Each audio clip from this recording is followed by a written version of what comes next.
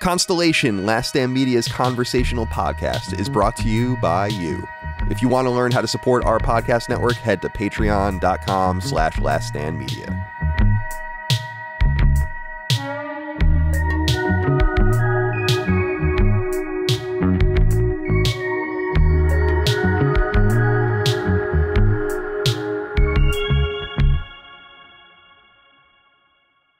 Greetings and salutations. Welcome back to Constellation, Last Stand Media's conversational podcast. My name is Colin Moriarty, and I'm joined as always by my brother, Dagan Moriarty. Dagan, how are you today, my friend? Hello.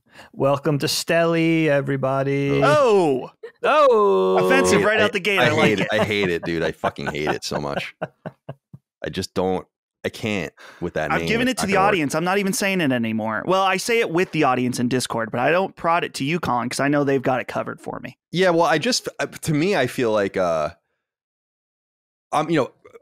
will appreciate this. In hockey, you usually put like Y at the end of people's names, or EY, right? And so like Constellation would be Connie, you know? Which I would be much better, which I would find a lot better than Stelly. Connie Mac. You know, like that's the way it goes. Connie put a few hard minutes for us in the third period out there and really grinded, that kind of thing.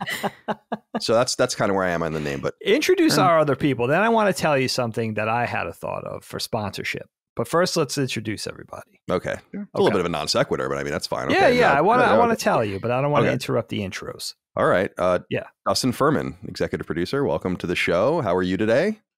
I would say I'm feeling fresh, but I'm not. But I'm feeling good. I'm excited about the topics because I think there's a lot of good stuff we can get into. But we got in yesterday because we spent a little extra time in Houston, which was nice. I'm very glad we got to do that. But it kind of is one of those things where it kind of just like shot right back into reality.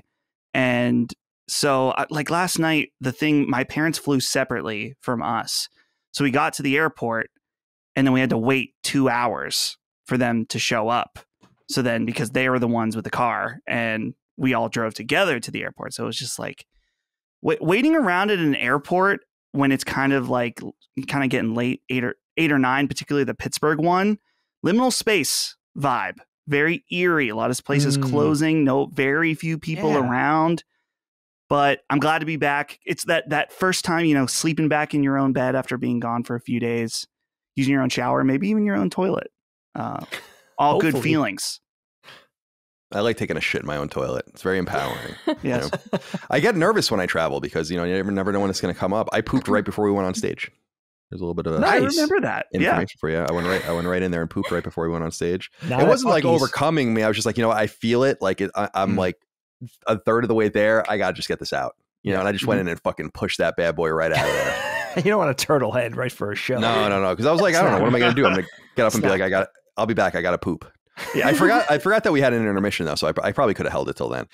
Finally, Micah Watson, the fiance. How are you today? I don't like calling you that because I hate it. Yeah. I don't like the word, first of all, but I also don't want you to like, you're my fiance, but that's not what you're known for. I don't want that to be it's not like we're in 1955. Mr. and Mrs., but you're our coordinator and shopkeep and your own independent person. Welcome to the show. Thank you. Yeah, no, as Dustin said, glad to be home. Glad to be shitting in my own shower again. It's a good feeling. Hell yeah. It's very good to be back. Well done. Waffle stomping. Hell yeah. Dude, that's a real thing. Real thing. No, it's not. Don't ask me how I know. Yes, it is. I can tell you how real. I know. Holly, when she went to a Grove City College, which is a place here in Western PA area, pretty conservative Christian. Not the most. It's not like they're wearing jean skirts or anything like that, but more on that side. I think they have a statue of Ronald Reagan there. Anyway, they had to put up signs about, like, they had to have a talk with people in a hall because there was a girl who was shitting in the shower and stomping it down. They had, like, Holly was like, this is a legit thing. They needed, like, they didn't know who did it, but they needed to tell everybody, hey, whoever's waffle stomping, stop it.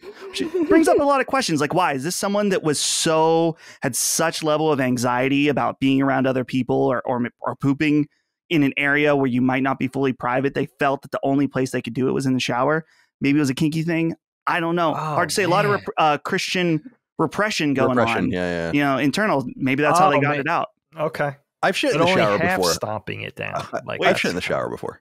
But it's not, but I didn't shit like full on shit. What happened was, I'll tell you right now. Okay.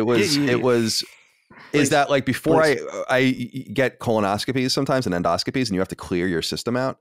So, and I think I've gone into this before. So you take, and I shit you not, no pun intended. You take a comical amount of laxatives. Like you take probably, I would say no fewer than 5, 6, or 7 layers of laxatives. Like you are shitting just pure water. Nothing's even coming out of you but water by the end. And I would get into the shower at that point because it would like, you know, I'd be getting ready to go. Because at that point you're getting up the next morning and you're pretty much going to do your thing. I'd get it done early in the morning. So you'd fast the day before and just do all this. And by that point, you're just basically, it's like you're peeing as a girl, I would imagine. It's just coming out of your bottom region. You're just kind of falling out, you know? And pissing out your ass. So I consider that pooping in the shower because that, but it would, because dude, it's for anyone out there, you know exactly what I'm talking about. It's wild. It's a wild time when you're doing this. It's wild scary stuff too, because you know it's coming. Like, you know, you have to do it. You have this date. Yeah, that you have to go do this. So the day before you have to cleanse yourself, and they give you a thing like, here's a list of all the things you need to go get. Yeah, and take them in this particular order, in this cadence. And boy, oh boy, I'll tell you what, that blows a hole out of your ass. Another one, another hole out of your ass. Yet another one. All right. Well, welcome to Constellation. Isn't that nice? This is our conversational. Nice. This is our conversational podcast. We do each and every week. You can get it a week early and ad-free over on Patreon at patreon.com/laststandmedia. Thank you so much for your love, kindness, and support. Could not do it without you. And all these wonderful stories that we tell you and regale you with. Such as when I take laxatives before I get my endoscopies. Guys, I wanted to frame this episode. I don't really want to theme our episodes per se, but I gave everyone a little bit of a challenge for this one, which was, could we talk about topics that in some way relate to the Houston show? And by that, I didn't mean like, we're going to talk about doing the show, or we're going to talk, what I mean is like, what is a topic that came up or would somehow be associated with your experience of doing our live show in Houston, which was a great success. And I thought it'd be a good way to promote the show coming to Patreon, which it will soon. And that'll be fun to see on video for everyone. So I thought this would be a cool way to just talk about the show and our experiences with the show, but also frame it around topics that would otherwise be agnostic, but are somehow still related. So I think you guys will understand as we go through the show. You'll have already seen the topics if you have seen the title of the show and are listening to begin with. But since I want to do things most linearly, I guess, Dustin, we're actually going to start with you because your topic is most on the nose. And then we'll get more and more philosophical from there. So hit us with your topic, number one. Sure. So my topic is about meeting the listeners in real life. And so obviously there was a lot of this in Houston, but I was curious about everyone's experiences about maybe meeting listeners out in the wild, because this is a question that I get very, very commonly. People ask me all the time about what that experience is like. And I don't know, I won't speak for you guys, but for me, people ask me that. And I think it's nice. It's very kind. There are people like, oh, do people recognize you when you go to the store and stuff? And I'm like, slow down. Like, this is it's awesome. We are very successful in our field. We have a ton of support and we really appreciate that. But we're no kind of like podcast stars by any means. Like, for example, I've only been recognized for being a part of the show or any of our shows twice out in the wild, outside of a gaming event, we'll say, because those don't really count for me. It's more like, you know, when you're either at the store or a random place. One of them was in my hometown. I was out trying to find retro games at yard sales, and I was at like this company rummage sale, and I met a couple there that didn't live too far away, which was weird because it's one of those things where living in this small town, I wonder sometimes, I'm like, does anybody know about us at all here? Which I found out there are a few. There's a guy in our Discord, and then the person I met. And then the other time that was really funny was at the Paul McCartney concert, where we were leaving And it was one of those moments where I was walking beside someone. Suddenly they like looked to their right and realized that it was me. And then we stopped and had a great conversation and stuff like that. But it's always, a fun, the two times that's happened has been a fun shock almost, just because it's what I've told Holly before and told people in my family. It's like, because I've been asked, they're like, are you like famous on the internet or something like that? I'm like, no, I'm like considered mildly famous, a bunch of small niche group of nerds that like PlayStation, and that's like, or in certain scenarios, and that's really it. But I always think it's a fun experience, and it's one that's interesting for me from being on the other side. In fact, I've told the story many times about me and the times I've met Colin way before we were connected professionally at all. So it's like, I know what it's like to be nervous to talk to somebody that you maybe feel like you have a connection to, but they don't know you at all. And I also am just like nervous to talk to people I don't know ever anyway. So that's like another layer on top of it. So, but it's one of those things where I don't know how you guys feel as well, but like there's been a couple times when we've been at different fan events where I can tell that someone like wants to talk to me. I'm like thinking like, don't just do it. Like, you don't need to feel weird or anything. Right.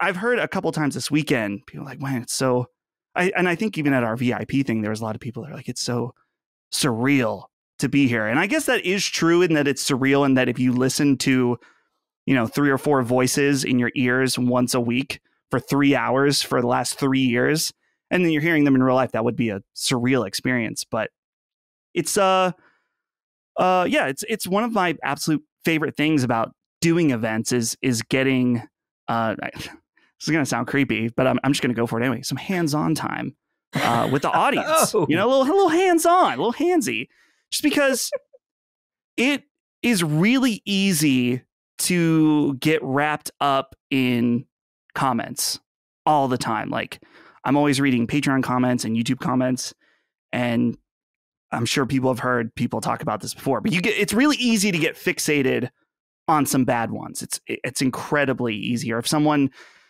says like, you said this or you came off this way, and you're like, I don't think I did that at all. That wasn't my impression at all. And you get really like fixated on it. And, we've, I think, all gotten pretty good at getting thick skinned and kind of letting that stuff like bounce off. But every once in a while, something will bother you. But when you go to events like this, it becomes much easier to realize that it's like, no, you got to ignore those assholes, because there's so many people that we're in such a blessed position to have this level of support and people that want to come out and hang out and enjoy a fun evening with us. And so it's like the ultimate morale boost, at least for me. It's like you go and we're recording a podcast right now. We're all alone in our individual rooms, and now Ben and I will, boop around on the computer and then hit upload, and then it's just gone. It's just out. And then we read small snippets of text about what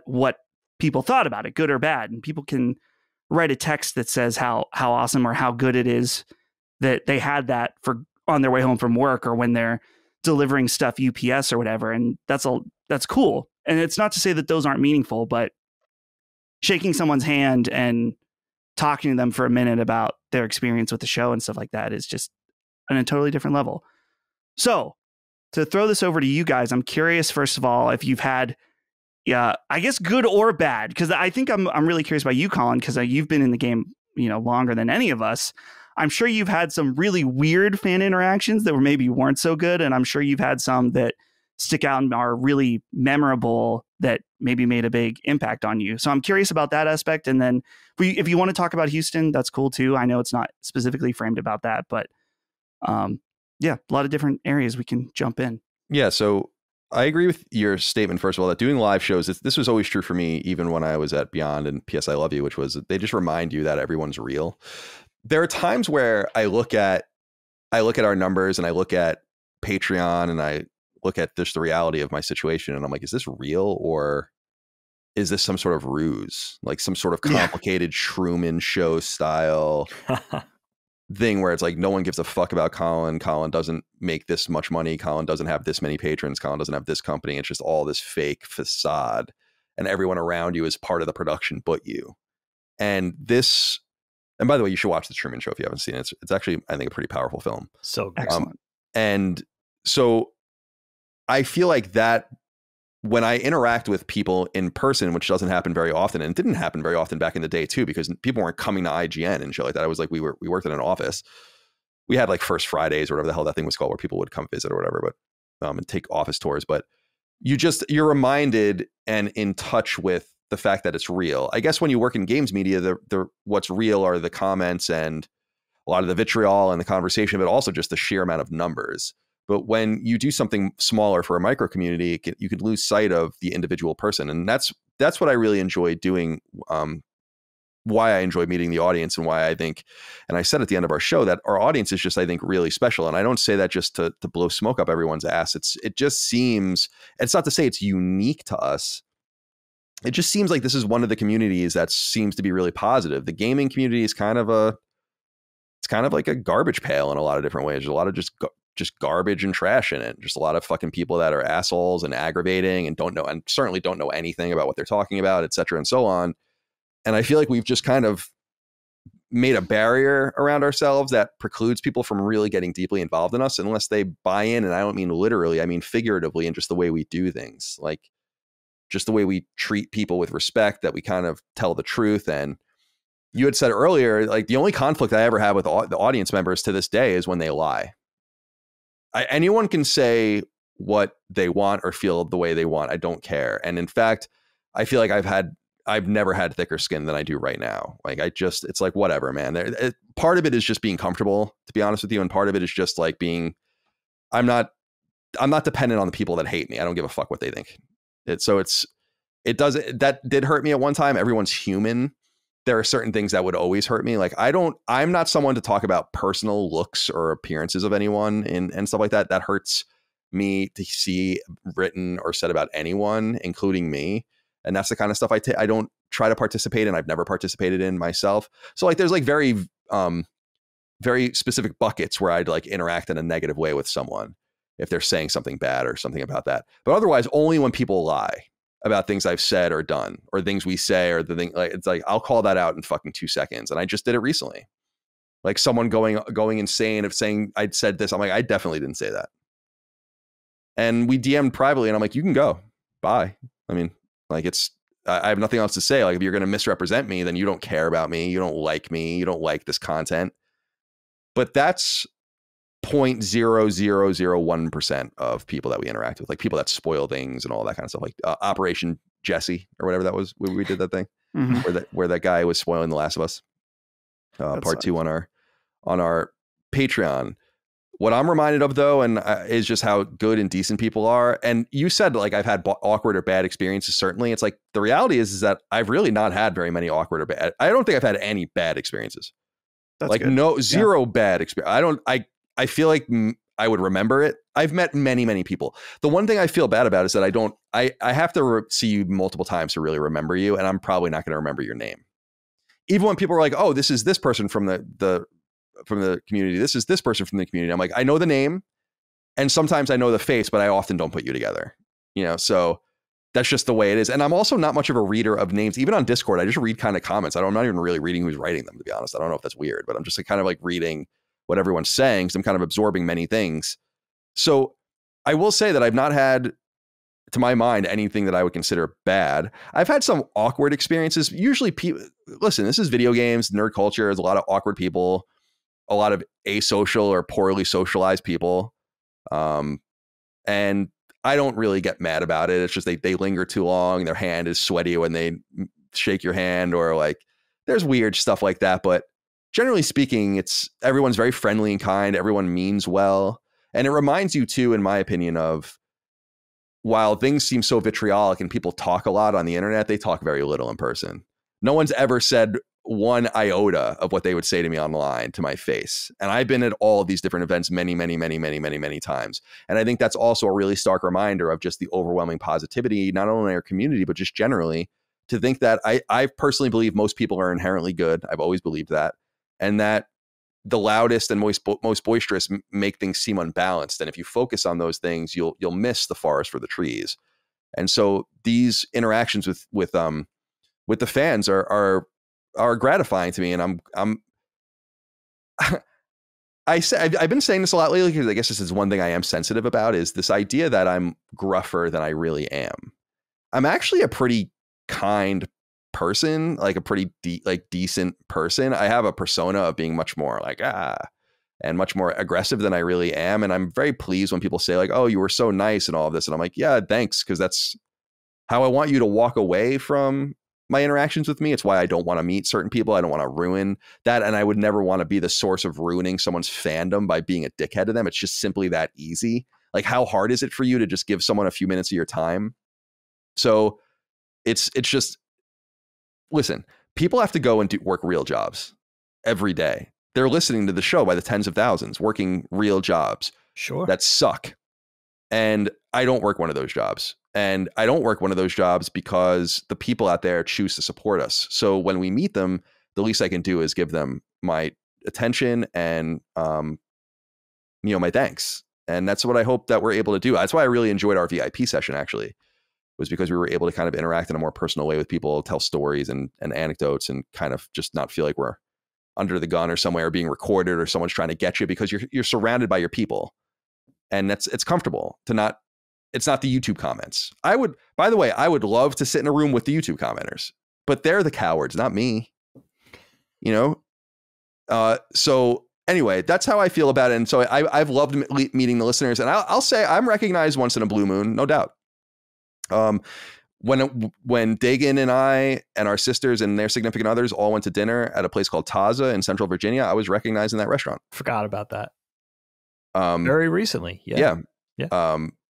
I was like going into the bathroom and I was just holding the door open for the guy as I was walking out, just trying to be polite. And he was just staring at me. That's got to be a trip. And I was like, hey, here you go. And he's like, hey, Colin, right? And I'm like, yeah. And he just like gave me a fist pound, or whatever, and just like went inside. I was like, and that was it. And then I've been in situations like in Santa Monica, especially in LA and Santa Monica, because a lot of people would come to visit there. So there's just a churn. Like if in this area, no one's visiting this place. So you're kind of not, you're not getting like different permutations every day. I had a guy run up to me. Actually, maybe the most awkward interaction I had, it was funny though, was a dude from like Sweden ran up to me in LA and like hugged me. I always talk about this story. Yeah. And that was a little weird just because I'm like, how can you not know me? To think that like, you don't know me very well if you think you should do this. Right. It is interesting to think that he did, but the excitement was just so overwhelming that he had to do it despite whatever and he's repercussions. Foreign and he's visiting the US, and it's like, I'm like, I don't want to ruin your right. Like, get away from me, you fucking slob. No, that's wonderful. He was actually cleaner and better put together than everyone else from America there, no doubt about that. The Scandinavians come correct. But to me, I just that's like as bad as far as it gets. I've also had people threaten me that they were going to do things to me at the shows, but that's never come to fruition. I'm going to come to Comic-Con, beat the shit out of you, that kind of stuff. I'm like, I doubt it. Don't miss. Micah, how is it for you to be with the fans and meeting fans and kind of, gaining fans for the first time? In fact, not the first time, because you have a YouTube channel too. But I got a message from someone. Oh God, I wish I had it on the fly here. They had said something along the lines of, I had not been able to, I forgot, I met Micah at the show and I forgot to tell her that I really enjoyed her stuff. And we're getting comments like that people are enjoying your inclusiveness and all of that, and your inclusion, I should say, in this group and talking more about games. So it's been probably a newer experience for you. I'm curious how you're taking it.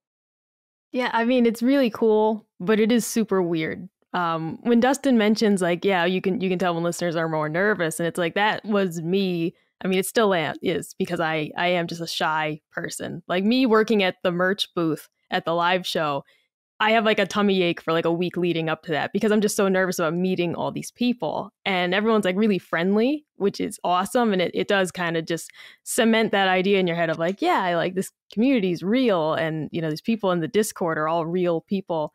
But I am incredibly nervous and shy. And it does remind me, though, of moments when I was on the other side of it. I actually remember seeing Colin at PAX several years ago, and I didn't get to meet you, but I was just in the crowd. And I remember thinking like, oh, my God, I'm in this room with him. I'm hearing his voice right into my ears. Like, I'm not hearing it through a speaker. Like, wow. And I remember thinking this will be the only time I'm ever in a room with this person. Like, it was really cool as a listener to be like, this is the one moment I'll ever be in the same room as this guy. And I mean, it was just super cool. And at that same show, ended up meeting like a different podcaster. And I'm very shy. All I did was wave to them because I saw this person in line getting a sandwich. I didn't want to bother him. I was just like, I'm just going to wave, just a little nod, like I see you. And then he walked over, and in my head, I was like, shit, no, I didn't want to speak to you. I don't know what to say. I just wanted to acknowledge I'm a fan. And the interaction went fine, but I've always been a anxious, shy person. I'm not really good at being in the spotlight type thing. And being on this other side at these past couple live shows, having people ask me to sign things is weird. Like, it's cool, but it feels bizarre. When we were doing like the signed posters, and Ben was like, oh, you should sign these. And I was like, what? Because I didn't even think of it. I didn't think anyone wanted that to be included. And actually, when I'm at the merch booth, someone came up to me, really nice young man, and was like, oh, I wish you had been at the VIP thing. And in my head, I was like, I didn't think anyone wanted to meet me. Like, aside from getting to say hello at the merch table, I didn't think anyone wanted me to be part of that interaction. So it was super cool. It's really, I don't know, it just reminds me of how much people do enjoy the shows. And it gives me a little more confidence. I've spoken to Colin before about sometimes feeling like I don't really belong in the space, mostly just because I'm like, look at Dagan, he's an animator, and Colin is like, has all this experience, and Dustin having worked in production before is like, these are the perspectives people want. Who wants to hear from me? And getting to chat with the listeners and having them say that, they enjoy like my little stupid jokes and things, or just that they like seeing my perspective on the show, reminds me that I do belong here. And that was super important for me.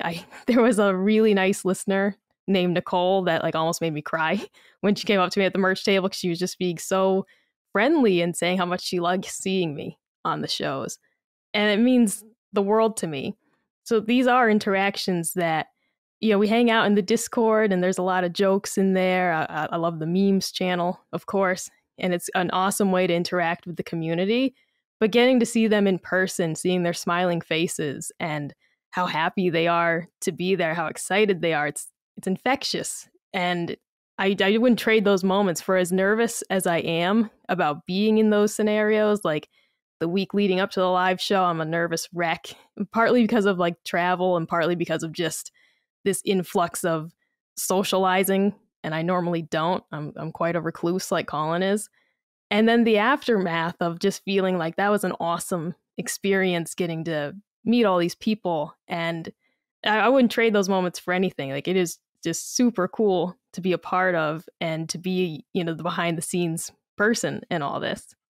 Yeah. Micah, you were mentioning how you had waved, and then the person, whoever this person was, came in and talked to you. Yeah. I like to do that to people. Like, if I see someone that I can tell is nervous, because here's the thing, and I don't know. So when that person, after you went and talked to them, you were like, okay, that seemed really scary, but I'm kind of glad they initiated, because now I have this cool memory of this interaction with this person. Yeah.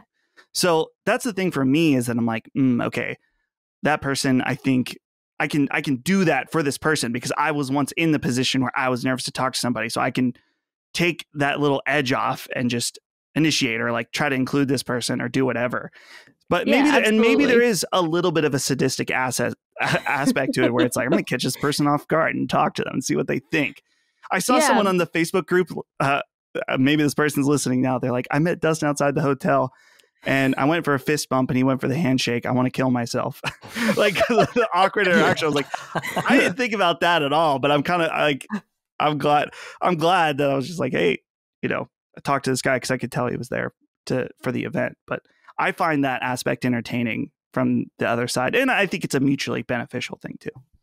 Yeah, for sure. Because I'll just one final thing. Like, I'll say there have also been times where I was at like an event like PAX, and I did see someone that I really wanted to interact with, and I just could not work up the nerve. There's this awesome cosplayer who cosplays as like Geralt and Arthur from Red Dead 2.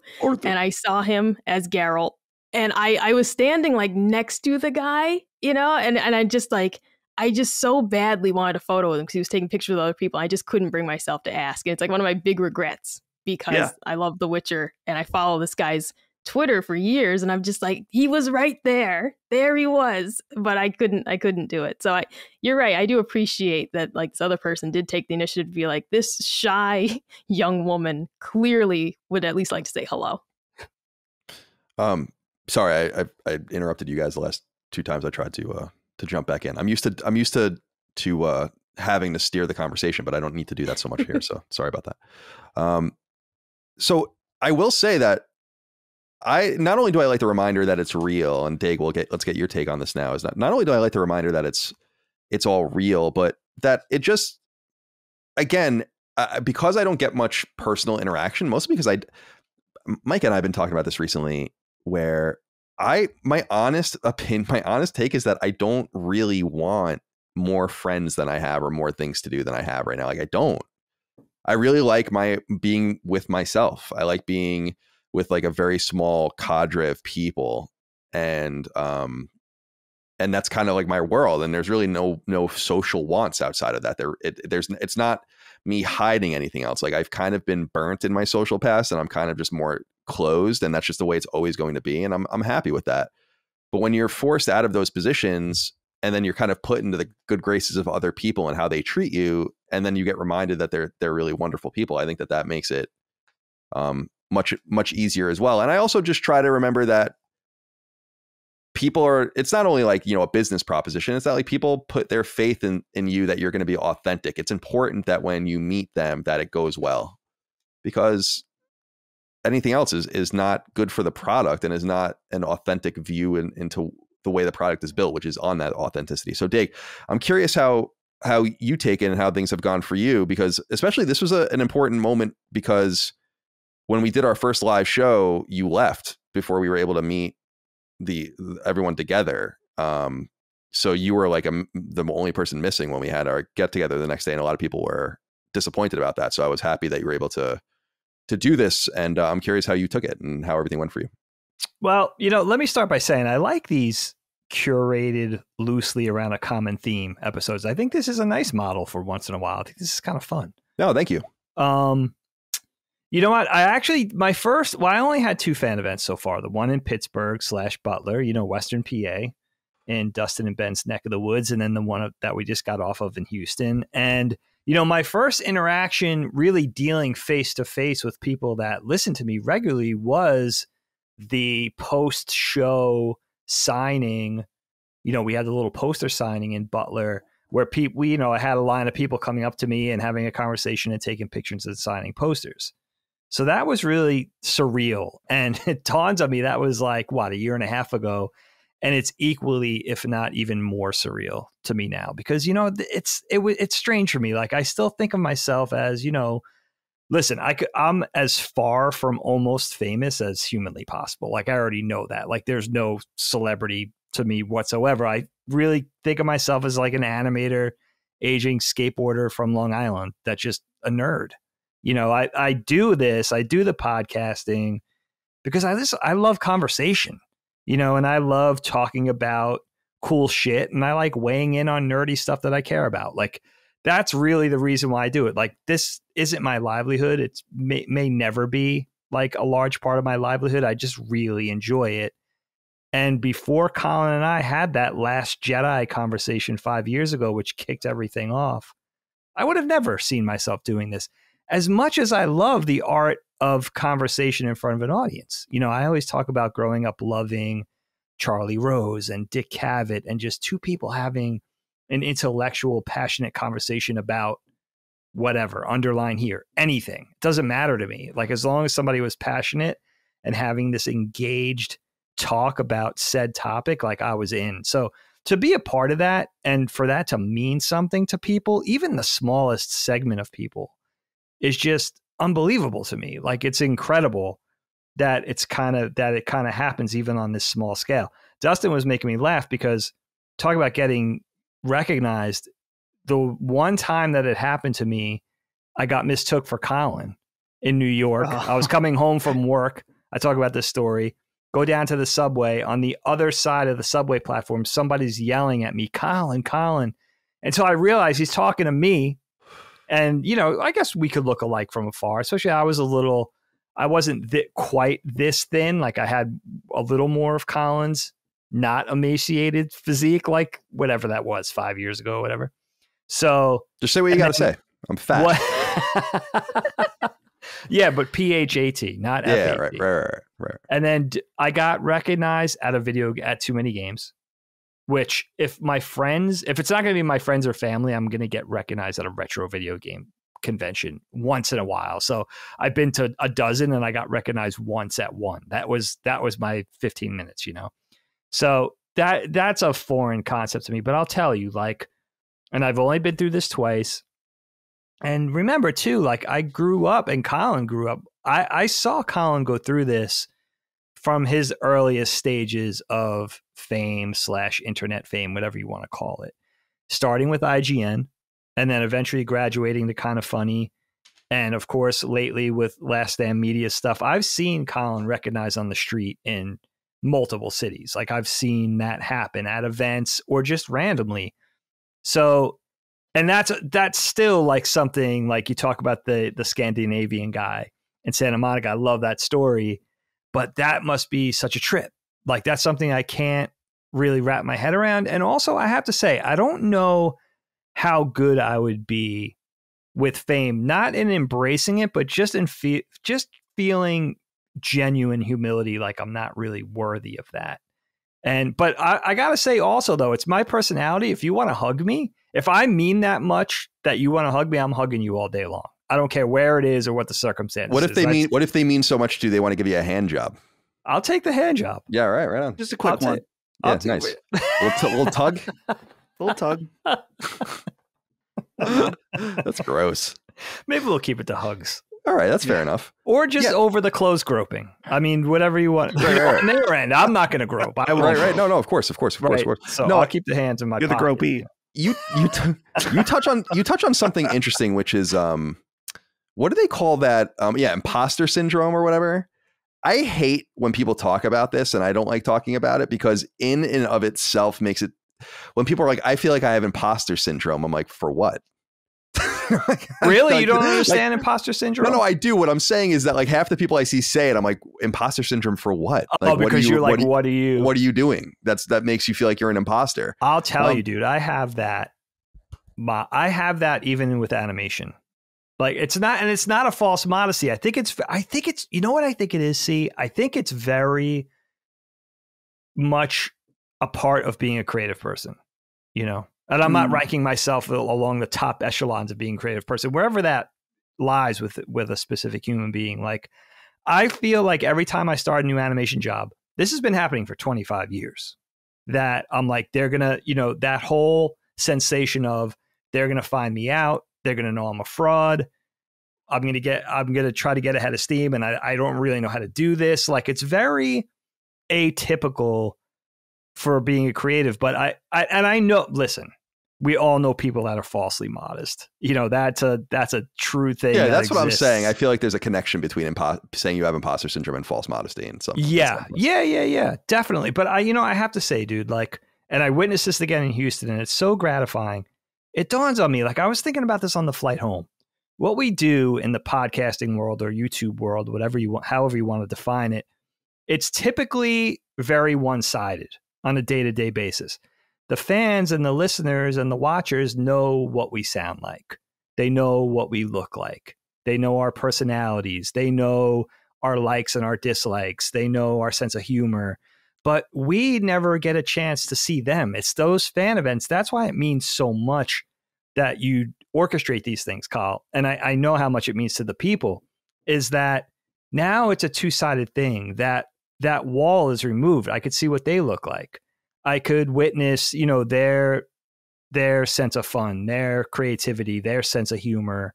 I could have a one-on-one interaction, and they could speak to me and I could speak to them. And, you know, that divide isn't there, you know, so it's putting a name to a face. And, you know, because usually we're broadcasting these things out to these indiscernible masses that are just like, I know people are listening. I know they're watching, but, you know, it's this faceless amorphous, entity that we're broadcasting to. So it's really nice to have that personal interaction and, be there and see people and also see what it means to them, which is really surreal. Like it's unbelievable when you hear like the things we hear at a live show where people will say, I listen with my girlfriend, or a husband and wife will say, I listen week in and week out. We've been doing that for years, or I listen at my job and it keeps me going through the day, or, I'm having a tough week, or I had a tough year last year and your podcast really helped me get through and give me some levity and give me a laugh or give me something to think about or a new perspective on Star Wars that I never thought of, or a video game. So that's the reason. Like, that is everything. Just to have that interaction and know from the horse's mouth what it means to these people. And also, let's be honest, like the people that come out, right? They take time off from their jobs. They get a babysitter. They hop in the car, or they book a flight. They book a hotel for a night or 2 or 3 at their cost, their time. They're the ones that are really the fans that are the most hardcore, and they're showing it with their actions by being there. And that's the other thing. Like, it was amazing how many people were at this recent Houston show that weren't even from the area. They were flying from Florida.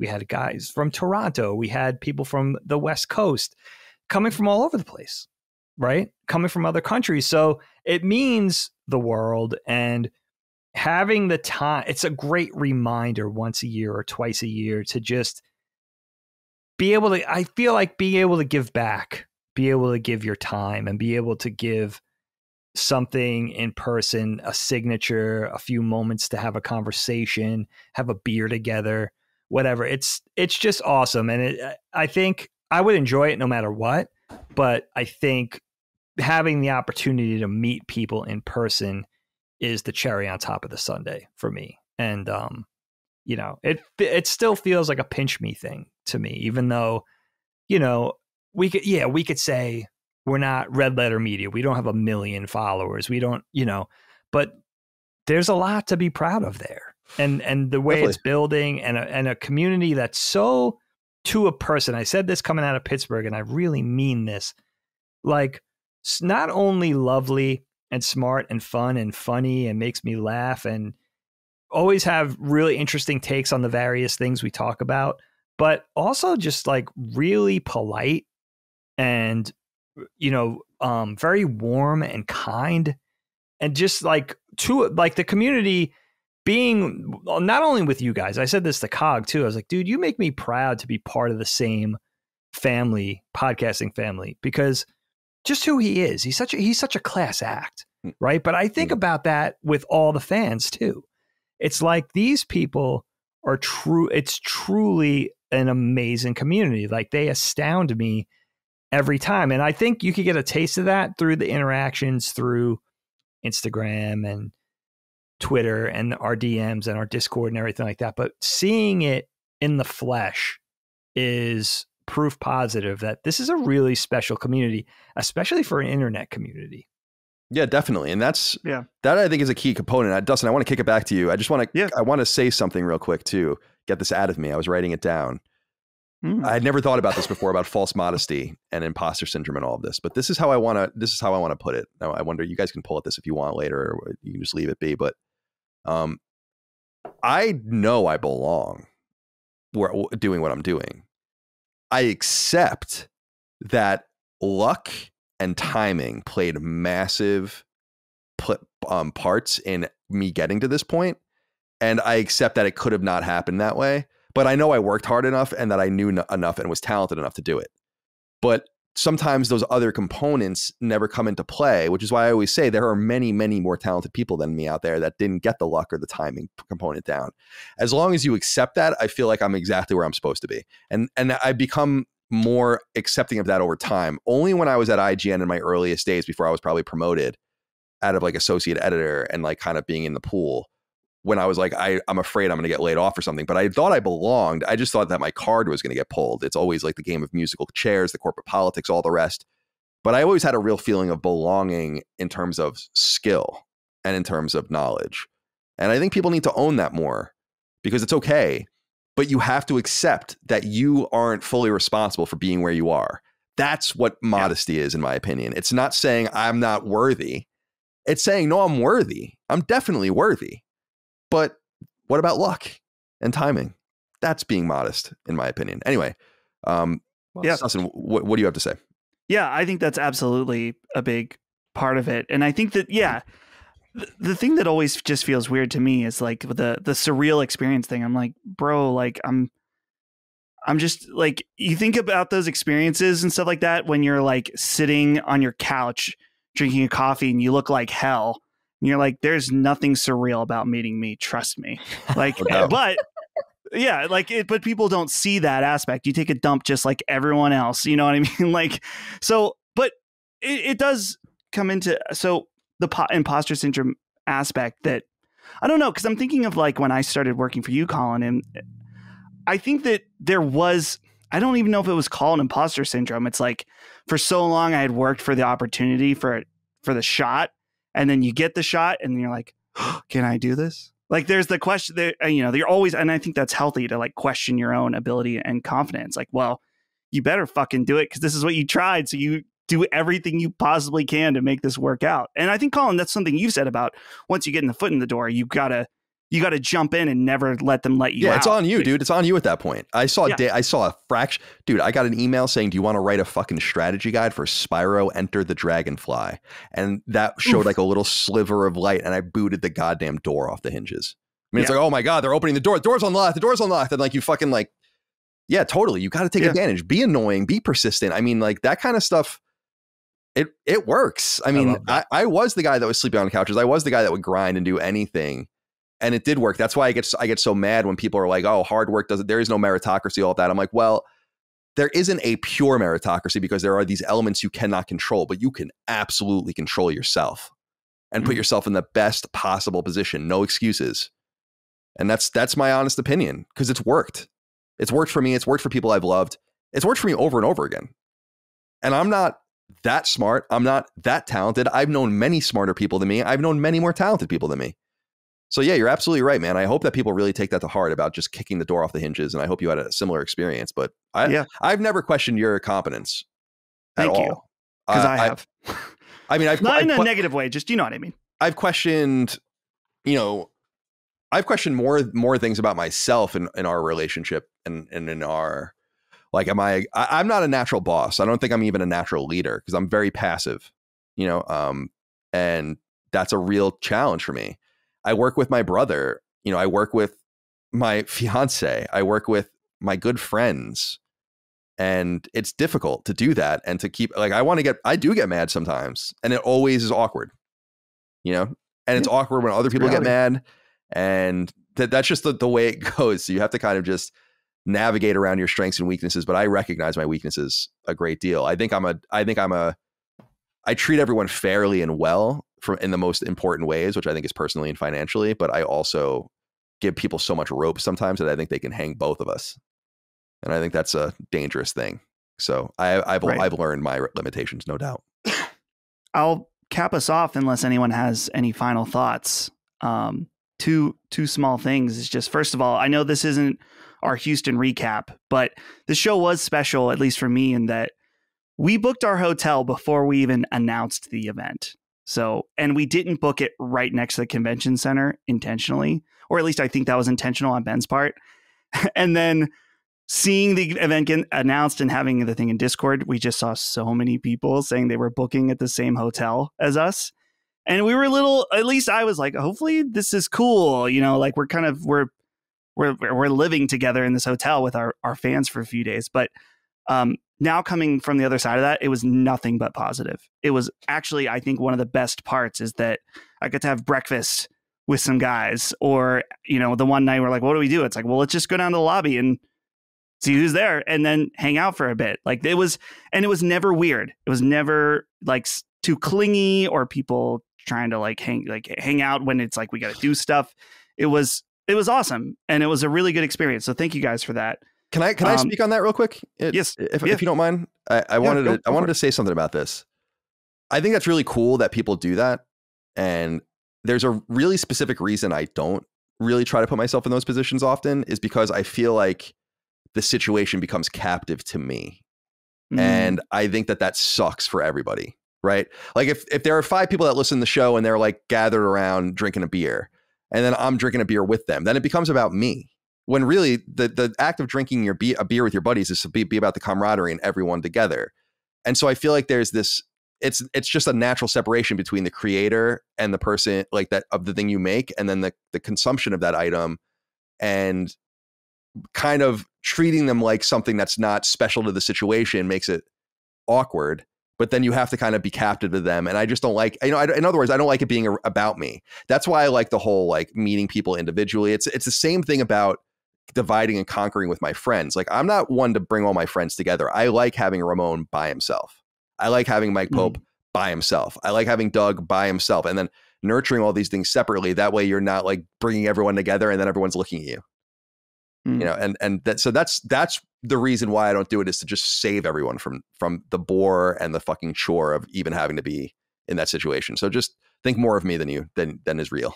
That's better for everyone. Right. The last thing I'll say that I just thought of was one sort of fake fan interaction that was really funny that I had. Not fake fan. You'll know what I mean in a second. When I was at Cedar Point, I was wearing my Sacred Symbols hoodie, and I was getting a drink, and the guy at the thing was like, "Oh, that's a cool hoodie." I was like, "Oh, do you listen to the show?" He was like, "No, but I know it's PlayStation." I was like, "Oh, yeah."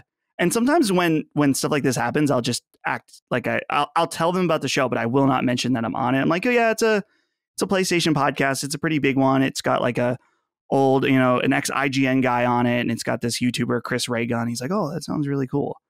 Well, this other guy in line was like, "Oh, that's Colin Moriarty's podcast, isn't it?" I was like, "Oh yeah, it is actually." Oh wow. He's like, "Oh, I've listened to that show. It's really good." I'm like, "Yeah, it is really good, isn't it?" So yeah, I don't know what happened with him, and Kind of Funny. I was like, "I don't know either." And then I got my drink and left. Oh, so, that's funny. He just we all tuned out. know. So I was like, well, he might have listened in the early days or something like that before I was on it. But I was like, either he was making that up, or he didn't recognize my voice, or it was just from the early days. But it was a funny interaction either way, because I like to go stealthy sometimes when I can. So that was fun. It might have been a spy. Ooh, right. I didn't even think about that. Could have been a spy, man. You know what? Also, like, Yeah, Colin and I talk about this sometimes. I think Colin's of a like mind with this specific thing. Is I'm very careful with the don't meet your heroes thing. Me too. Like, there's people that I put on a pedestal, and I could usually gauge what maybe it's a pro skater, maybe it's a musician, maybe it's a movie star, maybe it's an athlete, a politician, whatever it is, right? A writer. It could even be a big animator, right? Like, I could usually ascertain what their personality is going to be like, and if I should endeavor to meet that person, and because I would just be so heartbroken and crestfallen if the person was a dick. So what I get from a lot of these people is that they're so courageous. Now, I know I'm way down here, like just above like their coworkers that they see every day, right? But still, like they're coming out and, approaching me, and they want to have a conversation and want to have something signed, or they want to just chill for a bit like that. It's not lost on me that takes a little bravery.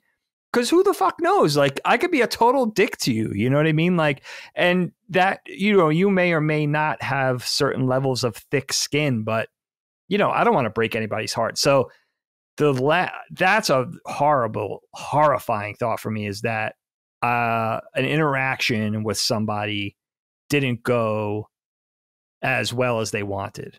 So I'm very mindful of that. And I'm really mindful of how much courage it takes to just do that with anybody that you admire, Definitely. or look up to, or it's, what they do means something to you. I've only waited in line to meet someone one time, and it was Dredge when I was in college. And at Strawberry Music, they played up like a random acoustic set, and I met them, and I became personal friends with the bass player since then. He's the one that does some of the art in my house. So awesome. And so I'm 1 for 1 with that.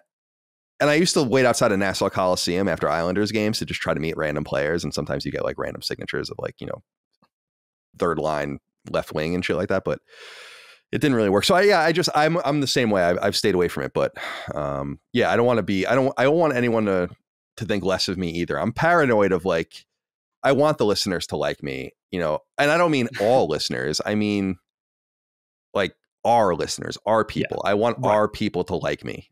And they really like me. Really like me. What's that from? Sally Fields. Sally Fields. Right. Very well done. Well, Micah, speaking of you, let's go over to you for your topic. I think that in sequence, this one makes sense for us to speak about next. And so I leave it to you. Absolutely. Yeah. So I wanted to talk about packing for a trip. I'm not someone who travels very much. So for me, the act of packing a bag for the trip it's one of the high points of anxiety for the entire excursion, because you can't start too early. Leading up to this Houston trip, I am checking the weather in Houston and getting an idea of how warm it's going to be. But I don't want to pack a bag a week in advance only to realize, oh, the weather has changed. Now I need to take all those clothes out, pack differently. And I just seem to always get it wrong either way. And I really did not anticipate how warm it would be. I checked the weather the day before we left. I still somehow brought clothes that were too warm for the season. Was not anticipating it to actually be 80 degrees. Maybe I just didn't believe it when I saw the weather app. But just in thinking about packing, I am curious what you all do for your method of getting ready to go, because I used to be the travel size person of like, I'm going to go to Target, go up to the fun little section of miniature items, and I'm going to get everything I need, the mouthwash, the toothpaste, everything. And I've evolved as I've gotten older and maybe a bit more frugal to now I use the reusable travel size bottles. I fill them myself with the soaps and everything. But I also know people like, maybe you just say, I'm just going to use whatever they have at the hotel. Like maybe I'm not even going to bring, soap and shampoo, and I'll just say, maybe I'll just raw dog the script and not bring anything. And then there's always the eternal debate on, carry-on versus checked bag. Because when we were at the Houston airport, I witnessed a family that had 5 carry-on bags. And as soon as they announced it was time to start boarding, these people were like ready to go. Because as Colin pointed out to me, like you got to get that overhead bin space. Yeah, I had a lot of meta commentary for you during our travels. Yeah, go ahead. Well, I'm not really much of a traveler. I've flown maybe 4 or 5 times my whole life. Like this, it's not been many. So I just haven't gone many places. And yeah, watching these people like kind of jockey for position because they want the overhead bins. And in my head, I'm like, I avoid that completely. I bring my personal item bag that fits under the seat ahead of me. And Colin and I planned in advance on sharing a suitcase, which had its own problem. I'm not trying to throw Colin under the bus, but when it comes to like how we packed, so I had said in advance, like I want us to pack lightly because if there's leftover t-shirts, my goal is to fit them in the suitcase. And we filled that fucking suitcase though. Like I brought 1 sweatshirt for the whole trip and Colin's like, I'm going to bring 3. And I was just, as soon as he said that, I was like, the idea of putting anything else in this suitcase on the way home is moot. That's not happening. It's just not going to happen. But it's our different styles of prepping for the trip of like, I tried to bring the bare minimum, whereas Colin though was more practical in a sense of like, well, I want to be ready for anything. I brought 1 thin sweatshirt and regretted it the whole trip because it was so thin I was cold. I should be specific. I should have brought the other one. I should be specific that I am typically a very light packer as well. And I think I did pack light other than bringing multiple sweatshirts. But I brought those multiple sweatshirts because I didn't know I was going to be so hot inside. And I was going to wear 1 sweatshirt during the VIP session. And then I was going to wear another one on stage. But I wore neither of them because it was just too hot inside. So I want to be clear, if I wouldn't have brought those if not for that very specific reason. And then I would have just had a couple pairs of jeans and like a few t-shirts and underwear and socks, whatever. I mean, I appreciate that, but I am a pretty light packer because I was writing that down. I was going to say, like, I actually think I'm a pretty decent packer because I just don't wear anything but t-shirts, sweatpants. Like I don't have like multiple pairs of shoes or anything. I'm not like getting too crazy with that. I usually have my own little rolling bag that I bring with me, but we didn't do that this time. I'll do that next time so I can avoid ridicule. though. I'm sorry. I was going to kick it over to Dagan unless you want to say something else. No, I was just saying, I was just giving an O. Oh, okay. Dag.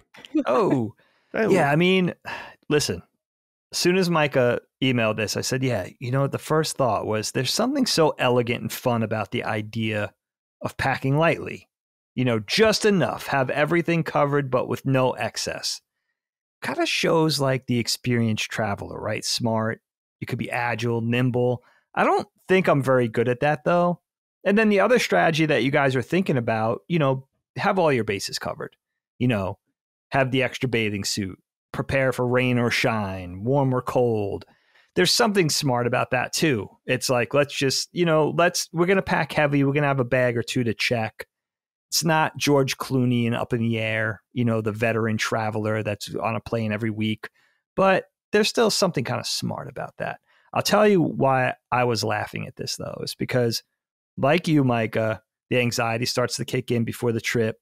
So a week or two out, I'm already packing in my head. Like, okay, like don't forget, like you need a couple of knit hats. You need a couple of bathing suits.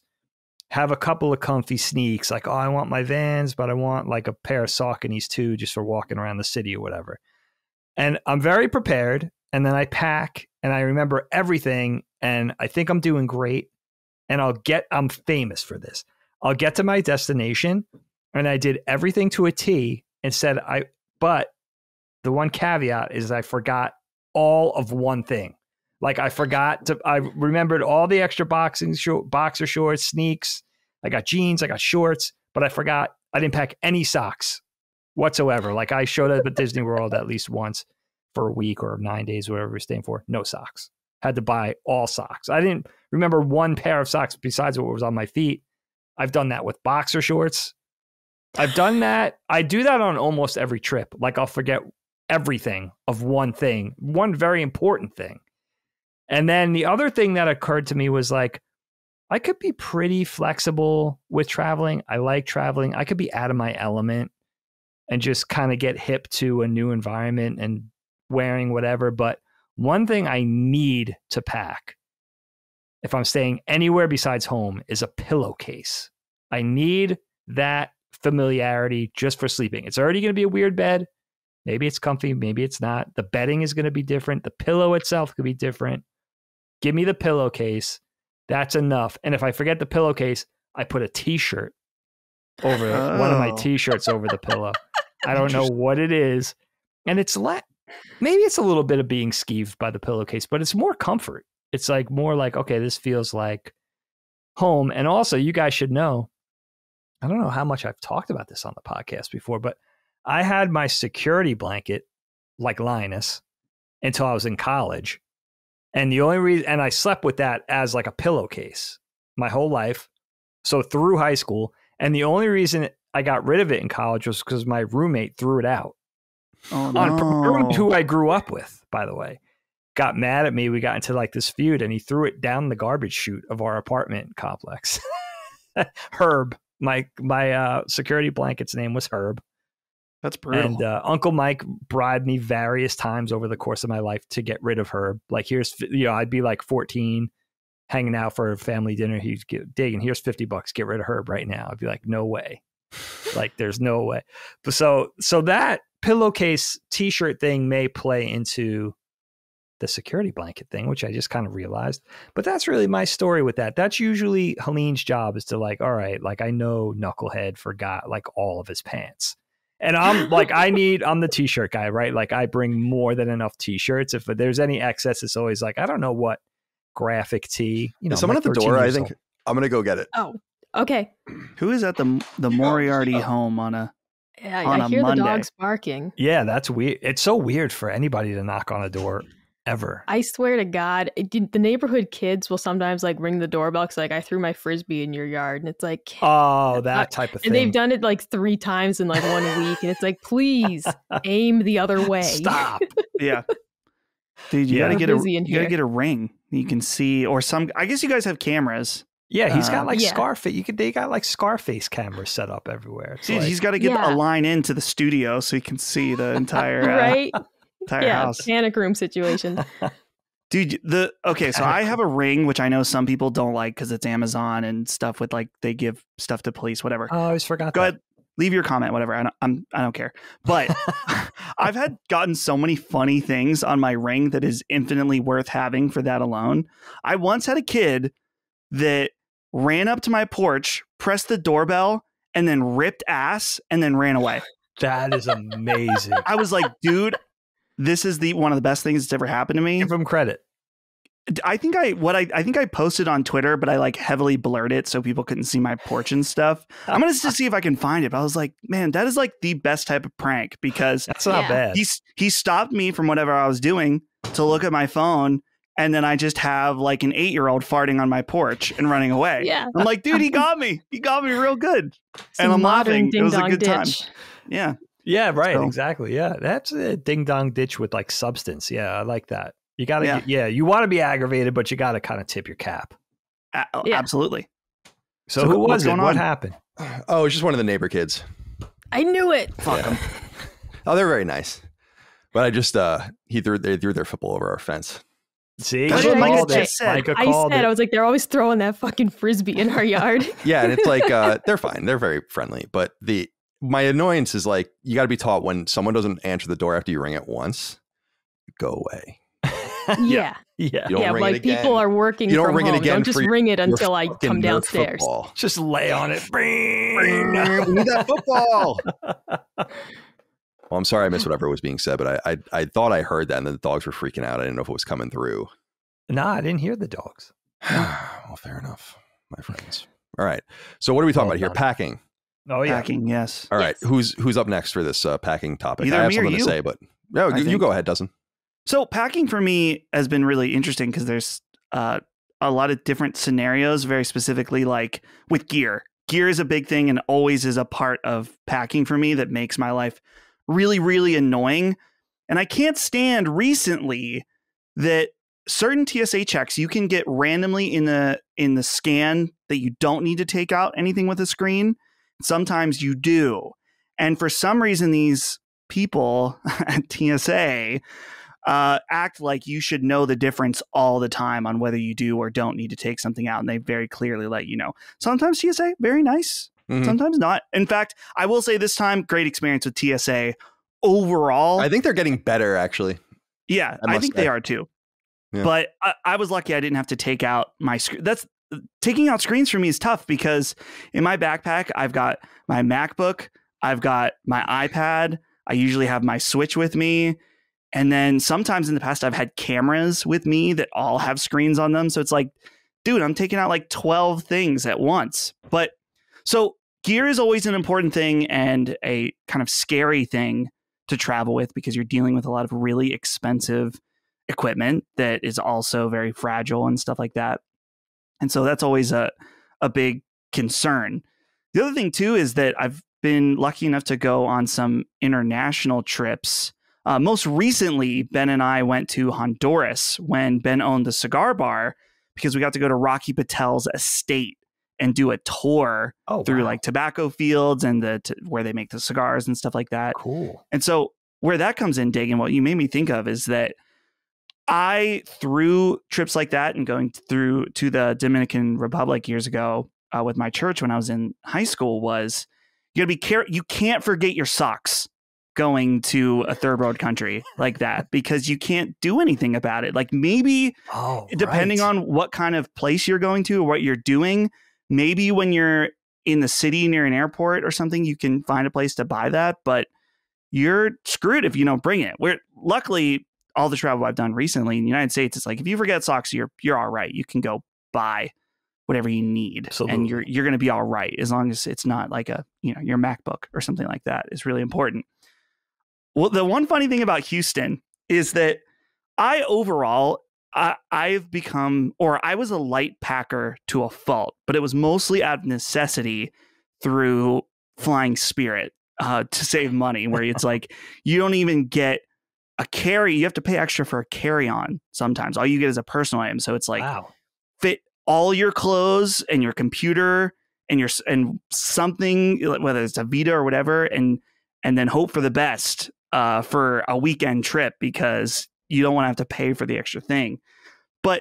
what's funny is now is that I, like, for example, we didn't get a check bag, but we did have a carry-on. And so this was the first trip that Holly and I each had our own individual carry-on bags because Holly found 2 very nice ones at Goodwill for $8 each. So I said, cool. Why not? Let's do it. And I still packed too light. I was telling Ben on the last day, I was like, dude, what the fuck? I packed way more underwear than I needed. I crapped my pants 0 times and I still only have 1 pair left for tomorrow. I was like perfect run where it was like I came home with no clean underwear, which, to be fair, Houston was, and I should have expected this, way more humid than I expected. Oh my God. Where it was basically horrifying. if you were out for a little bit for the day and you got back to your hotel and you wanted to go back out again, you wanted to change your clothes like immediately because you're so damp. Yeah, it's just, dude, I wasn't even damp. I was just dying out there. As I said during the show, like my Lexapro, we think it's what's doing it, is just making me overheat like crazy the last couple of years. Okay. I used to be notorious for not sweating, for like not sweating, for just being kind of like a just very comfortable person. And now Micah knows, I mean, I drop the AC into this house. I sleep with a fan in my face, like literally a blizzard fan in my face, like inches away from it. Yeah. Because I am so fucking hot all the time. And I was sweating on stage. I was sweating during the VIP event. I was sweating outside. I was sweating walking places. I was sweating walking to the bathroom. I was just sweating constantly. And it's just awful because I don't know what that's all about. I kid around and say I'm getting fat and all that, but I'm really not. Like so it's not like this extra weight I'm carrying or whatever. It's just these goddamn pharmaceuticals. It's the meds. Yeah. Fucking me up. They're fucking me up. I can't believe it. But yeah, it's so yeah, I was a little annoyed because I was like, well, I mean, I guess I would have been way more annoyed. Have you ever done this where you didn't bring enough and then you realize you're like, yes, I need to rewear something. So what do? You know, some people say you can turn the underwear inside out, which I've never, I know that they're joking, but I'm like, no, you can't. No, you could wear your underwear in the shower. And try to do like a little self. Oh, that's interesting. I'll give you a little. I know a guy, your clothes, yeah, and then dry them out. I know a guy that washes his clothes like that. He showers in his clothes. No, and he soaps them up at home. Good. I mean, yeah, that's a desperate situation. Only he just doesn't want to go to the laundromat. I can't abide by that at that point. Yeah, exactly. So we have a pair. It fills a little bit of column A and column B for you, as far as I understand. It works for me. I'm looking forward to that. But. Yeah, for me, it's like I have actually a funny anecdote is that there's an E3 where I'm on stage with Shuhei Yoshida and Greg and Andrew Goldfarb at a theater, and I have a Jet shirt on, and I look really underdressed for this. And people are like, "Why are you wearing a t-shirt and all this kind of stuff?" It's because earlier that day, it was the last day I was in LA for E3 that year. Earlier that day, I had a red button down hanging up in my shower, with the steam just going. Because, by the way, whenever I'm in a place where I'm not paying for the water, better believe I'm abusing the water situation to do certain things. Taking long showers, flushing the toilet as much as I want, whatever the case might be. And so, but the shirt fell into the shower and was soaking wet. And I was like running. I was gonna be like, I gotta go. So I slept in the Jet shirt and I just went. And I was like, this is what I'm, and that sucks. And that's basically what happened. So, but typically I try to, if I'm going to be gone for like 4 or 5 days, I just try to pack whatever I need plus 1 or 2 for everything. And then if it's going to be like 2 weeks or if I'm going overseas, it'll be all of that plus like, twice as much extra. But still, I wrote in my notes because I didn't want to forget it. It's like, I feel bad for women and stylish men. All the shoes, the makeup, all the different things. And for me, it's like literally just t-shirts, button downs, jeans, underwear, socks. That's it. The thing that I was most afraid of forgetting were my pills because I'd fucking go cuckoo sometime when I was in Houston. And that would have been a really interesting live show. And then as far as checking bags is concerned, I never check bags, usually because in more recent years, I started flying first class where I wasn't having any problem getting overhead space. But our bag, obviously way too big to fly with that. So we were checking it. And I just hate the whole process of checking bags. I hate it. Why does it take so long? Why is this happening? Get the goddamn bag on the conveyor. I will say this, though. For the first time in what I think was ever in my life, it never happened. We were first bag, like right away, ready to go. Yeah. Where That's Micah great. said, like, it was like, "Bing," and then like the conveyor started, and then Micah was like pointed and was like, that's the bag. And I'm like, what? Oh, you won. Because I usually don't even pay attention for the first 5 or 10 minutes. Yeah. I'm just like, it's definitely not me. it could be bad. I know well enough. It's like when we were on the TSA line and I immediately chose the wrong line. So the guy that was, a guy complimented my Cobra shirt from like, where we're winding. So he's behind me, Yeah. and then he's ahead of me suddenly. Oh, no. Because yeah, he chose the you right did line. that. I never choose the right line, dude. I never. Supermarket, same thing. Quick anecdote. I don't know if anyone, Dustin, you're too young to remember this probably, and Micah didn't remember it. But Dig, I wonder if you do. Do you remember after 9/11, there was a time where you had to turn your laptop on? No. Like you had to prove that it was actually a computer that worked. No, I don't. This was probably happening like right after 9/11. I remember that. Like where it was like we've gotten to a point where we're much more comfortable and quick, but there was a time where it's like, oh, you have a laptop, turn it on. That was that was a wild time. I told you about the time, like this was like 5 days after, because I was working in New York at the time.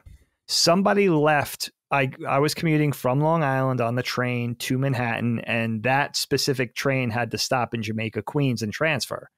So every day I would transfer at Jamaica. Well, somebody left their backpack on the train just by accident. Oh, man. And the conductor came outside the train and was like, somebody left their backpack, and everybody ran. Everybody just ran as far away from this person in the background. I was like, holy shit. This was like less than a week after 9/11. That was the culture. So I could see like, yes, people were flipping their lids with that kind of shit. So I could see them, TSA, really instituting all these. I'll tell you, we got our bag checked on the way home for the first time and didn't even realize it until we got home. Oh, Colleen called it from Houston, though. We bought bags of tea for her mom. And there was a check bag, and she was like, they're gonna search our bag. Mark my words. And never happened to us before. Came home, got the little letter inside, your bag was gone through. It's the weirdest feeling. It's creepy. Yeah, it's just a little Fifth Amendment violation. No, it's okay. It's a little Fifth Amendment violation. You got nothing to hide. And you know what the letter said? No big deal. I didn't realize this. If you had, usually we do have locks on our luggage. The letter said if there were locks on here, we would have broken them off. That's what I told Micah. Is that like that's what they typically do, unless you have the ones that have like the master key or whatever, but they'll break your shit. They'll just snip it. They got the wire cutters. They'll just break it right off. I'm less angry about the TSA these days because it's just much more efficient, and if it makes everyone comfortable, that's fine. But and you can read about this for yourself. Just go Google it. The TSA fails all the time on a constant basis. People get things through the TSA and report. I got a knife through on accident once. Dude, my God. I didn't mean to. Scary. I did not mean to. I'll say this straight up. I mean, I wasn't me. I don't give a fuck anyway, but it was 18 years ago. So I doubt that guy's going to get in trouble anymore. My friend Gus brought an entire ounce of weed through security in Logan on our way down to New Orleans to see 311. We smoked the whole thing down there, and no one was any the wiser. And it was like not even hidden. I think he had it in a fucking sock. Wow. So can you answer, like, what will they do? Like, let's say they caught this weed, right? And you were, will they arrest you at your destination? I don't know. I think if they caught you when you were there with it. Well, your bag's traveling at the same rate you are, hopefully, right? Yeah. I think if you're checking it, I see. It was on his person, right. I should say. Oh, it was on his person. Okay. Which makes it even better. So it got through. Okay. That's interesting. Yeah, no, it was just in his backpack. I couldn't even believe it. And when you're 18 or 19, 20 years old, I don't think you care about anything. Like it's just a very strange thing, but he did it. And thank God. I mean, that was a wonderful show. 311 Day 2004 is a legendary show. Legendary amongst 311 fans. But yeah, so people get things through. So I don't feel particularly safe. And I don't even want to articulate this, but I was telling Micah, I was like, here are some ideas about horrible things that terrorists could do that have nothing to do with an airplane. It's like, why are they even focusing on these things anymore? Like to me, it's almost like 9/11 was the only thing that's going to ever happen like that, because no one's going to let their plane get taken over again. No one, people forget when your plane used to get hijacked, they used to land it and trade you off. 9/11 was the thing about starting like that was going to change. When people knew that was no longer the case, then they're not going to let their plane get taken over anymore. So I don't know. To me, I feel like we're worrying maybe about the wrong thing. I see a lot of different openings where I'm like, I'm authentically surprised and very grateful that it seems like maybe our enemies are not that smart, or not that sophisticated or not that able, because we're so concentrated in this one place, not even doing a very effective job of it, but everyone feels kind of comfortable. You're going through very sophisticated machines. You're doing this. I feel like I'm in a Seinfeld. I feel like I'm in a Seinfeld. Like I'm telling you for the last time or something like that. The Tide commercial. If there's blood on your laundry, maybe, or no, if there's blood on your clothes, maybe laundry isn't your biggest problem right now. All right. Anything else to say about packing before we move on? The last thing I want to say is I always bring too much food. I always anticipate bringing extra snacks because, like Holly, I'm also, like lactose intolerant. I always have a mild concern of like, oh, I should make sure I have some protein bars or something.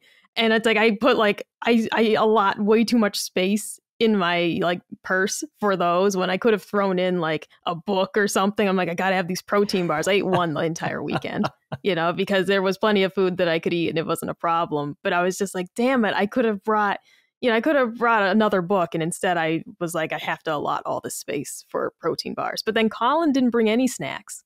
And then he spent $7 on a bag of Haribo gummy bears. So in that scenario, I felt like I was glad I brought the snacks. I think I'm just like, I'm so used to that. It's just like, this is the cost of doing business in the airport. Unfortunately, it's just the way it is. You just don't do it, though. You never give them the money. No. I would never buy it. I just wouldn't do it. Yeah, no, I agree. I think a lot of that comes from the fact that I was literally inoculated from it for years because I would have the IGN Amex and I would buy whatever the fuck I wanted. And then we would expense it. And we had a per diem of whatever it was and we would never met it. And it was fine. And I think eventually you just get that in your head and you're like, yeah, so now I'm using my own company credit card, which is just me. It's my company. But still, there seems to be like a level of separation for it. But you're totally right. I should be better about that. I always like to buy my big bottle of water and sometimes I like to, Houston Airport's pretty cool. I've never been to that airport. It's just huge. There's a lot of options, and they had which I love. I love Witch I didn't Witch. see that. I used to eat that in California all the time. So yeah, I was happy to see that. So there's a lot of different options there, which I appreciated. It was a nice airport. Yeah. Yeah, it really was. And just a quick postscript, like shout out to having just a good backpack. Like I just got it on Amazon a few years ago, just to kind of, it was nothing too expensive, but it just fits the laptop perfectly. It fits all my accoutrements nicely. I feel like a G.I. Joe actually, because I didn't do it this time, but there's a wire inside of it where you can plug in a battery inside and then the wire from outside the bag connects to your phone or whatever. So it looks like you're, like Techno Viper or something like that with all the shit sticking out of you. They made that just for you. Yeah, definitely. I was like, oh, I love this shit. So, so shout out to just having all those. And again, we had a pretty decent experience. Our voyage back was delayed like a half an hour or 45 minutes, but United, I've never flown United really very much domestically. I've flown United a shit ton overseas, and they have a horrible reputation. Like in a lot of corners. Yeah. Like in a lot of people hate United. Okay. Now they don't have like the reputation of like the really bad, like Ryanair or something like that. But a lot of people, United doesn't have a great reputation. I've heard domestically, especially. And I thought it was fine. I thought it was fine too. Yeah. Yeah. It was fine. We came down pretty hard in Richmond. I'll say that. A bad landing. Yeah. It was. I was trying to tell Micah, I'm like, that was a bad landing, but I've had way worse than that. If it makes you feel any better. So was it a crooked landing? No, it wasn't. It was like a boom, like coming down way too hard, where like your wheels flex. Because we were coming out of the clouds. Like we obviously came in too hot. Like, yeah.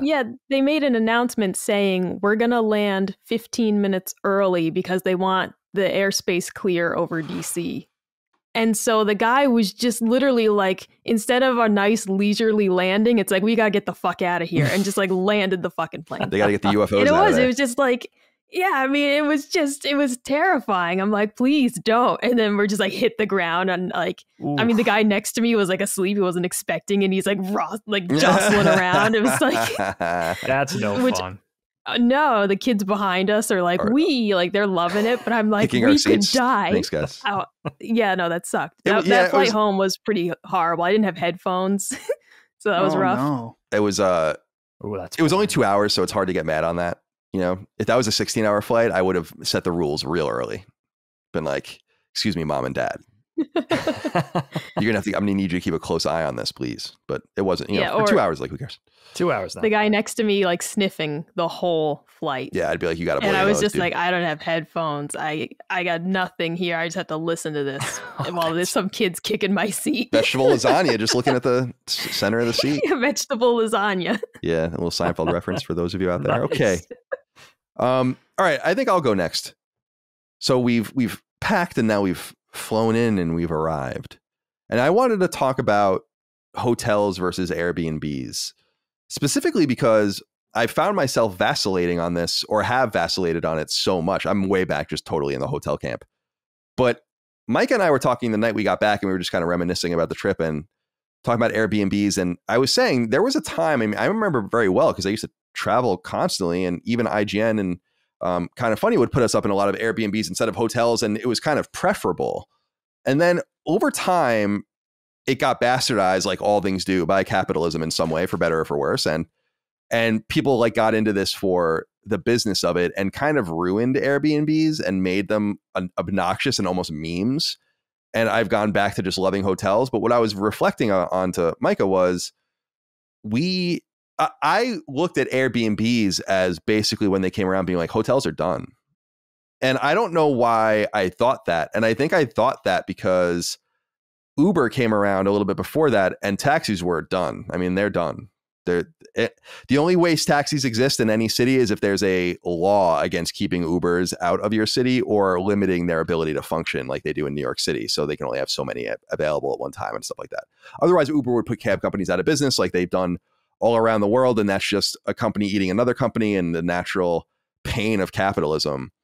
But Airbnb, it got all fucked up. And I was just kind of curious. And I mean, at least from my perspective, I'm sure some people still like it. I'm curious what your guys' impressions are of hotels versus Airbnbs, where you stand in this, what your experiences are. And if you find that it's getting like almost meme worthy and kind of concerning. I saw a thing just as an anecdote during the Super Bowl in Arizona. I read a story where there was like a 41 like mega Airbnb owner in the area that owned like X amount of units, said that there was like a 48% vacancy rate during the weekend of the Super Bowl for Airbnb. And that's like horrible. I mean, it's just a bad sign of your market.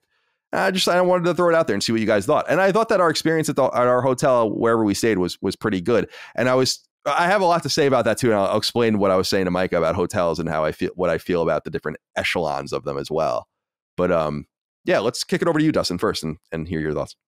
I feel like I've had a wide range of experiences at both Airbnbs and hotels, from really bad to really great. But you are right that it seems like the feeling around Airbnb is definitely starting to sour in some ways. And for me, like the bad Airbnb experience that I've had, and they're not even bad, they're just like, I got what I paid for. Where there are situations where it's like, okay, I'm flying to this event to try to network. I've got no money for a hotel, but I can afford this Airbnb. And I'm either staying in someone's house, which is always a weird thing when you're staying in a room in someone's house, or the ones that I've had that have been not so great, where it's like, oh, your room, you're in like a hall and your room doesn't have its own private bathroom.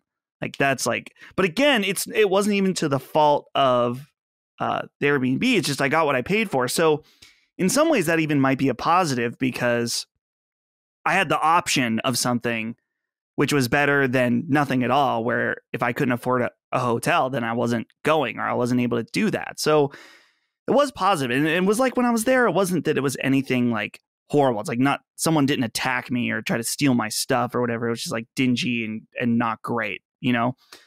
But I've had some really awesome experiences as well, in particular things that hotels just can't offer, particularly when I've traveled in large groups.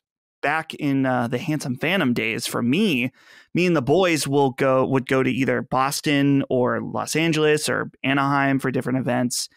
And staying in an Airbnb was so awesome, because we basically had like our own house or like half of a house with a duplex where we could call our own for a few days. So you have your own kitchen, we had a living room and dining room where we could work and stuff like that. And we wouldn't have to all be in one room for everything. So like we could have, like, I'm trying to think, in Boston, usually I would end up on trips sleeping in the same bed as my friend Brandon, because we would do that when we were in, junior high, like when you're staying at a friend's house or whatever. So it didn't feel weird. So Brandon and I, to this day, if we're on a trip, we usually end up sleeping in the same bed. But Ben would have his own room, and then our friend Phil would stay on the couch or whatever. And I don't know, it was like, it made it so much more fun. Like we get to live together for a week and eat Pop-Tarts totally blazed out of our mind at 1:30 in the morning and order pizza and stuff. Like, just like, we always joke and say that when we go on trips that it's that we're going to get into some debauchery, which is ironic because it's like that. You would think that if we told people that, it's like, what are you guys going to get, like a prostitute or something? It's like, no, we're just going to eat shit and get really high. And that's about it. That's like our version of debauchery. But I don't know. Hotels can have their own perks too, in that, well, in an ideal situation, if you need something, you can call and it's just like brought to you instantly. Like you need towels, or if you need another soap or something. We had a really bad experience in Houston where we needed more towels because we ended up switching over to my parents' room for the night that wasn't the extra night. We switched over to my parents' room. And so yeah, we like called to get towels and they just never brought them. And my dad went down and reminded them when we went to leave for dinner, and then they never brought them. And then my dad eventually was like, listen, can you get me the towels right now while I'm standing here? And eventually they did. And they're like, oh, sorry. It's like, and then my dad also wanted another pillow, and they're like, we don't have one right now. It's like, then what's the, like, so well, yeah, you can run into some shit like that too. Good, Colin. Well, this is what I was going to say. And this is what I was saying to Micah, and all my experience. I've stayed in this is exactly how I described to her. The whole spectrum of hotels I've stayed in, all from the fucking shittiest hotel. Ramon and I stayed in a hotel actually at our friend Kevin's wedding that was so disgusting and grimy, like this motel, that we actually left and were like, asked for our money back. Like, it was horrifying. And I've stayed in Motel 6s and all these kind of things, all, motor inns and all that. And this is how I was categorizing it, was like, that's like the lowest end. And then there's like your standard Days Inn, Ramada, whatever. The hotel we were staying in, which is Spring Hill Suites, is what I would describe as a person with a little bit of money's idea of a nice hotel. That's how I described it. This is like a middle class hotel, like very, like if you came from nothing and never stayed in a hotel before, you'd probably think that was pretty dope. And it was totally serviceable and totally fine. It's got like a pretty cheap bar, kind of got it's nice little lounge, but it's, a little bit whatever. It's not quite there. It's like, again, I would describe that as like a person with a little bit of money is like nice. The idea of a nice hotel, like many of the places in Vegas are like that. And then I think from there are two echelons above that. The next echelon would be like what I would consider is the nice hotel. This is like the W, right? Places like US Grant in San Diego, like really good hotels with service where they're not going to forget your towels. They're going to call you sir and madam. They're going to hold doors open for you. They're going to tell you everything you need to know, bring you anywhere you need to be, all of that stuff taken care of. Like, their customer service is above and beyond. And then I think that there are the truly nice hotels. And I would consider one of those like where I asked Micah to marry me at the Jefferson in Virginia, which is like a hotel so expensive that I don't know why anyone would stay there for more than a night, unless like it's like $500 a night at the minimum, and that to me is like, that's cool for a night or two. I would spend a little bit less than that to stay at a place in Vegas, but you get all of the accoutrements of staying in Vegas, including access to like the casino and the pool and all these different things. This is just like a place of opulence, right? Not even a place I really need to stay at all. I don't need that. Me, I like to kind of come in square. Like, my preference is to stay at a place like the Cosmopolitan in Vegas, or the Aria or Encore in Vegas, or US Grant in San Diego is one of my favorite hotels. Places like that are like where it's nice, where you're paying a few $100s a night. You're getting something nice, secure, comfortable. You don't have to look under the mattress. The old trick of like looking under the mattress to make sure there's no bed bugs and all that kind of shit. Like, the places where you don't worry about that. And that's kind of, I don't know if you guys agree with that economic categorization, but that's kind of how I would categorize them. And so I personally like living well below my means. and that makes me comfortable, and I really don't require very much. So put me in a fucking Days Inn for all I care. Just understand I don't want to pay very much for it.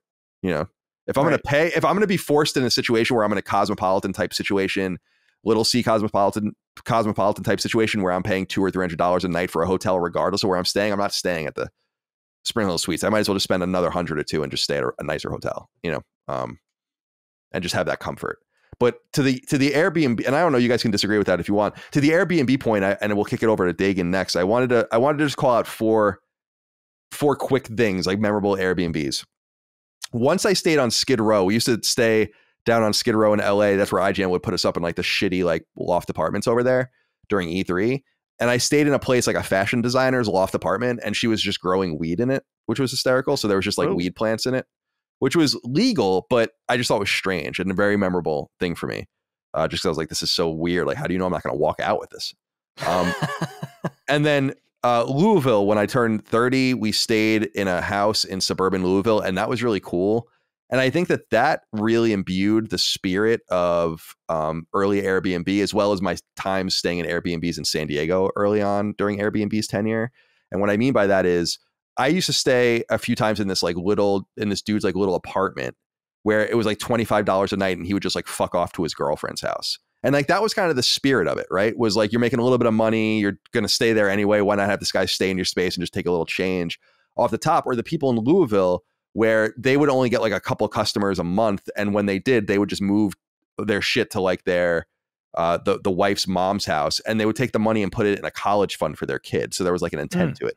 When it became more of like a business and that churn. So the last thing I would say is that the last time I stayed in an Airbnb was, I think, in 2018. In fact, right before I launched Sacred Symbols, my ex and I went to Palm Springs, and it was not a great trip at all for many reasons, but we stayed at an Airbnb there, and it was like the one with like a binder in it, where it's like, here's all the things you need to do. Here, you got to take out the garden or do the dishes and do all this kind of stuff. And there's cameras like outside, like what, and you can't shut them off, and like all that. And I'm like, fuck this shit. And that was even before I think things began to collapse for Airbnb in terms of how people felt about it. But I just wanted to throw those things out there. Dig, let's hear from you about how do you feel about hotels versus Airbnb, you know, your stay in Houston, however you want to pull it.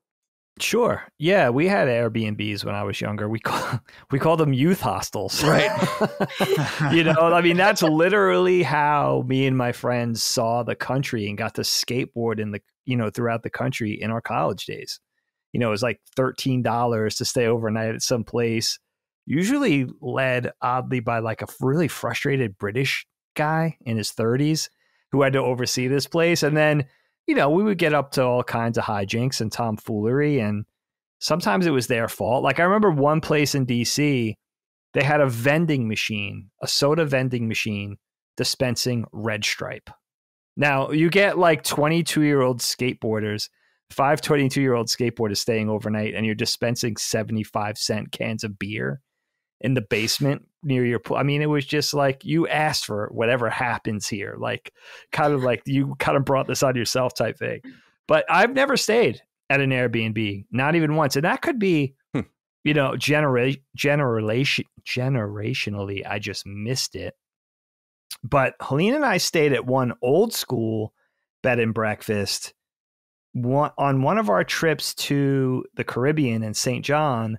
It was really cool, though. It was like 6 distinctive separated hotel rooms on this, you know, on these grounds, really nice, and a little restaurant and a little pool. So that was like as close as I've ever stayed to an Airbnb. It's always been more corporate hotels throughout my life, really, throughout my adult life. And really, for me, I feel like you, Kyle, like a little bit with this. Like, give me the luxury, right, of a hotel. I think part of that is just my comfort. I grew up in the 70s and 80s. That's what we had.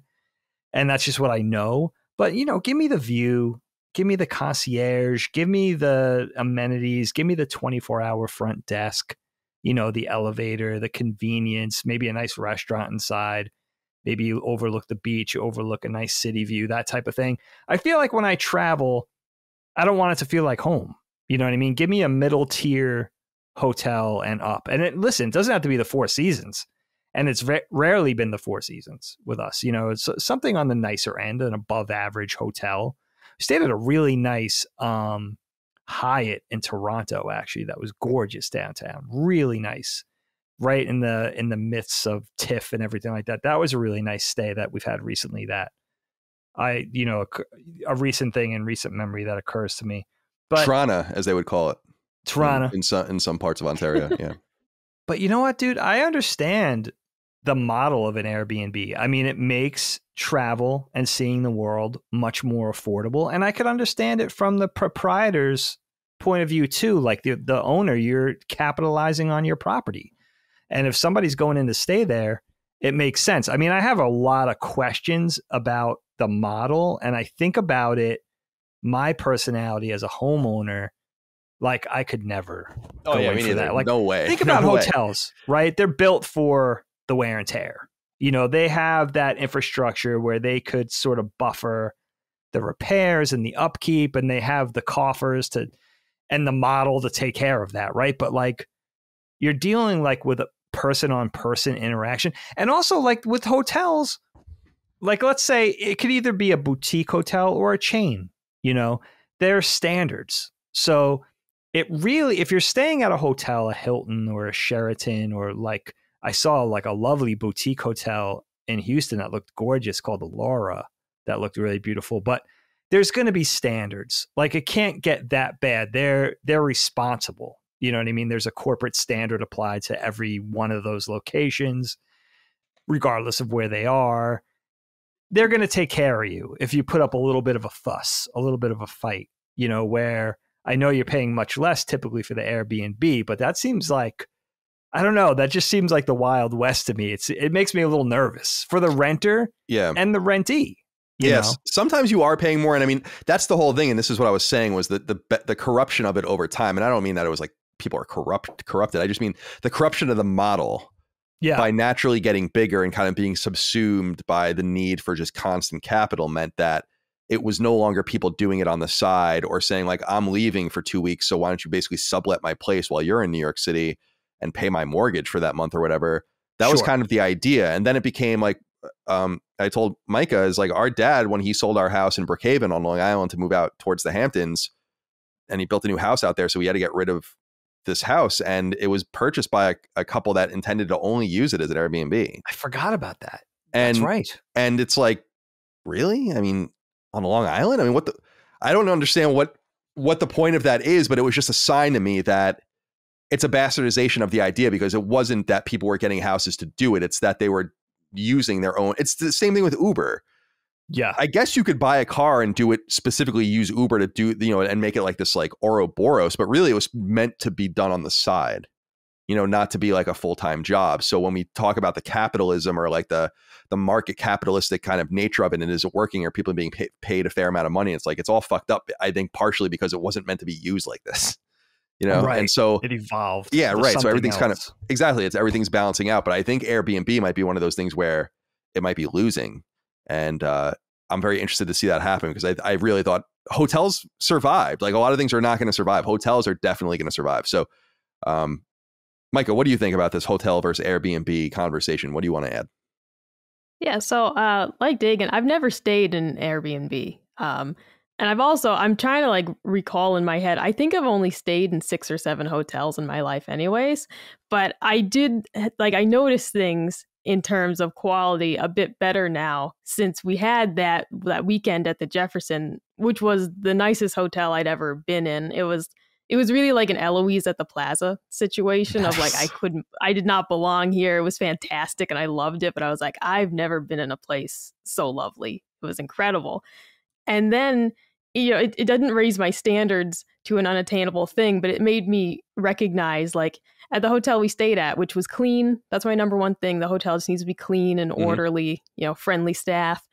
But it was little things like the TV in the room was in a really stupid place. So like you had your bed and the TV was far to the left. It really was. And it was so dark. It was so dark. It was very dark. Like they had it all the way, like the light all the way down. I couldn't figure out how to put it up. Yeah. And then the shower, we all lamented about the horrible shower. There was water all over the floor. And like my funniest moment of the weekend was Colin had taken his second shower of the day on one of these days, and he's like, man, there's just water getting everywhere. And I was like, maybe you should get out, because it's been like 20 minutes. And it's like, yeah, maybe we should stop adding to the problem, because I also would like to take a shower. Well, I had to rig something running up. out of towels. Yeah, I was rigging something up, trying to stop it from doing that, because I wasn't doing anything wrong. wrong. On the inside. Yeah, I was like, I'm just taking a shower. I'm just standing in the shower. That's all I'm doing. The door is shut. Yeah. I don't know what else you want from me. I made like a little wet barrier with a towel to try to stop it from seeping. Did you also have this, Dagan, happening to you? Yeah, same thing. Jesus Christ. Yeah, it was the same thing. They got both my room and my parents. That's crazy, dude. Like they must. I don't know what that's all about. That's fucking bizarre, dude. They use like a porous tile or something. You have a fundamental problem with your setup here. Not all their rooms were like that, though. One of the guys there at the event, John, he brought his PSVR rig and a wheel. And I was like, bro, I got to stop by. I got to try the wheel. I don't know anyone with a wheel. When am I going to try it? And when I was there, I was like, oh, this room's nice. It's way different than mine. Peeked in, normal shower in that room. So I don't know. He lucked out. Depends on the room. Yeah. And I certainly was not blaming Colin for the water on the floor. It was more the funniness of him recognizing like there's water everywhere, and it's like, right, let's cut this off then. Let's stop adding. But it is I am definitely the person who's always been between poverty and lower middle class. And so for me, like this hotel was decent, and it makes me think of when we went to I had a family funeral in Buffalo last year, and that hotel was like a shithole. It was clean, that's what matters. But we arrive and the toilet's not working. And all it was that the chain was off the tank. So like we fixed it ourselves, my sister and I, because it's an easy fix. But I'm like, I shouldn't be doing this. Who cleaned this room didn't notice that the toilet doesn't flush, right? It's just like right off the bat, I'm like, this is where I am. And the walls are paper thin, so you can just hear all your neighbors and everything. And like at this hotel, we needed to call the front desk for something. We wanted to check out like an hour later, and we call the front desk. It's like midnight, and like nobody answers. We try again later. The woman puts us on hold. Like, what the hell are you doing that you can't just have this quick conversation? She didn't come back from putting us on hold. So then we hang up. Then she calls us back like 15 minutes later. And I'm just like, what? Yeah, like, what is going on? What were you doing? Yeah, so the level of service is what I noticed. Like having stayed that one nice time at the Jefferson, everyone was friendly. That's what mattered. But I was like, this is not it. This is not what I expect. Like if I call the front desk, like please answer the phone and please help me. Like put aside whatever task you're doing for a very quick conversation where all I'm going to say is I'd like to check out 1 hour late, please. Also, well, that was the other thing that I thought was funny about that was because I've called for late checkout 100 times in my life. I've never had anyone ask, oh, what do you want? In my entire life. Like, because you asked me, you were like saying to them, like that we wanted that. And then they asked you like, oh, what time do you want? And I was like, that's not the way. I didn't even know how to answer that. I'm like, I didn't know like how far in my mind I was doing the calculus. Like, how far can I push this?